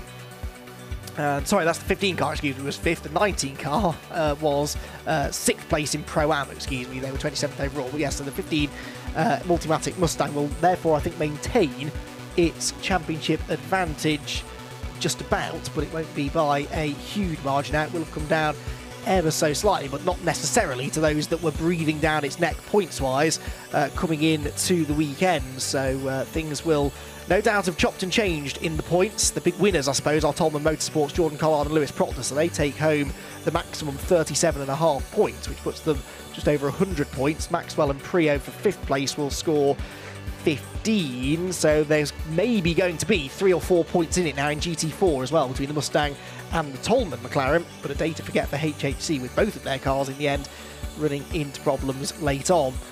Fabulous 2 hours of racing though. The drivers are slowly making their way up to the podium, and in baking hot conditions now here at Spa-Francorchamps. The race completed, and what a race it was. And Joe Osborne, that was, I think, possibly the race of the year. That was certainly, there was never a dull moment, was there, over the 2 hours, which often is the case. But this one in particular, when you add in especially some of the championship implications and all of our championship contenders, it seemed, hitting trouble at one point or another, that was a dramatic couple of hours. Yeah, it definitely was, and there wasn't any major contact, no safety cars, so it was a good level of racing, cleanness-wise. There's a few little things, but when you see 3 cars going into Eau Rouge, obviously Geddy one of them, McLeod the other, and Rob Bell being the other, and all 3 getting through, I think that is a highlight for me that I've seen at Spa and GT racing. So great job for all the guys, and I think it's a deserved podium as well. I don't think anyone there has got lucky. Everyone has done it, and the winners haven't put a foot wrong, and that's what it should all be about. You have a clean race and you do everything right, you should win, and that's what's happened to Ollie and Brad there. We often say that in long distance racing, and I count a 2 hour race as a reasonably long race. The 2 hour races, you know, we often say that qualifying doesn't really count for a huge amount, but they started on pole, did Optimum, and they were able to pull away and make the most of that track position they had from the start. Yeah, good to see Sam DeHaan get driver of the day, gentleman-wise, which is great. I thought he deserved it, so it's good that SRO also just do it. We've got Hildebrand, from Sunoco handing out the trophies. Boys will get their hands on the lovely, lovely sweet champagne before they spray each other, and it's quite nice on a day like this to cool yourself down. A little bit sticky, but at least it tastes so nice. Yes, indeed, and they will enjoy a bottle or two, I'm sure, later on this afternoon as well. But yeah, they started from pole, they led virtually every lap. There may have been a couple in the middle that they didn't because of the pit stop sequences, etc. But they led, Bradley Edison and Ollie Wilkinson between them led 46 laps. Only the number 7 car led another 3 laps, and that was as a result of them pitting a little bit later. So they really were dominant today, and yet still it was in question down until the last 10 minutes as to whether they would hang on, and they do now spray the champagne not only on each other but on the eager crowd down below who have assembled to celebrate with them. And that is then your GT3 overall podium presentation made to Bradley Ellis and Ollie Wilkinson, your race winners, Callum McLeod and Ian Lockey in second, and Glyn Geddy and Ryan Ratcliffe, who get on to the podium for the second time this year. So they vacate the podium then. Ollie's still got a bit of work to do there. He'd already sprayed all his champagne by the time he went to get the crowd, so he's young, he's still got to learn, but yeah, it's good to see everyone loving it so much. And I think 2 hour race, there's so much pent up, like, you're just in a constant state of fear as a driver when you're not in the car of what's going to happen. So when you finally get to the end and you get on the podium, then there's yeah, a lot of pent up frustration. Yeah, absolutely, and we saw at the end of the race as well that it would have been very easy for Bradley Ellis to have switched off and sort of thought, well, I've got a comfortable margin now, it's the last corner, and then all of a sudden it's a good job he wasn't switched off, because things can happen right at the end of the race, and it's no wonder that the teams and drivers down in the pit lane are chewing their fingernails until the car has crossed that start-finish line and seen the checkered flag, and then maybe they can just start to relax. Well, TF Sport were due a good race. I think we said that a couple of hours ago, and they've certainly had a good one in GT4. Their GT3 challenge faded slightly as far as the 47 car was concerned, but Nicky Team got their GT3 car into 5th, and then both of their GT4 cars on the podium. Tom Ferrier will be a happy man, I think, this evening. A circuit maybe that suits the Aston Martins, or is this just the fact that the team are now getting on top of these cars that were new? Both the GT3 and GT4 car was new this season. Yeah, I think the latter. I think the BOP's okay. I don't think it's amazing. I think it's TF are really getting on top of this car now in GT4 and GT3, and they're giving the drivers the opportunity to go and win races like they have in GT4 and do the fastest lap like they did in GT3 with Nicky Team. So a bit more luck on the AM side in GT3. They could have had 2 cars on the podium there as well, I think. Well, Nicky Team gained about 30-odd seconds on the race leader during his stint as well. He finished just 40 seconds off the lead, and he was well over a minute back when he took over from Mark Farmer.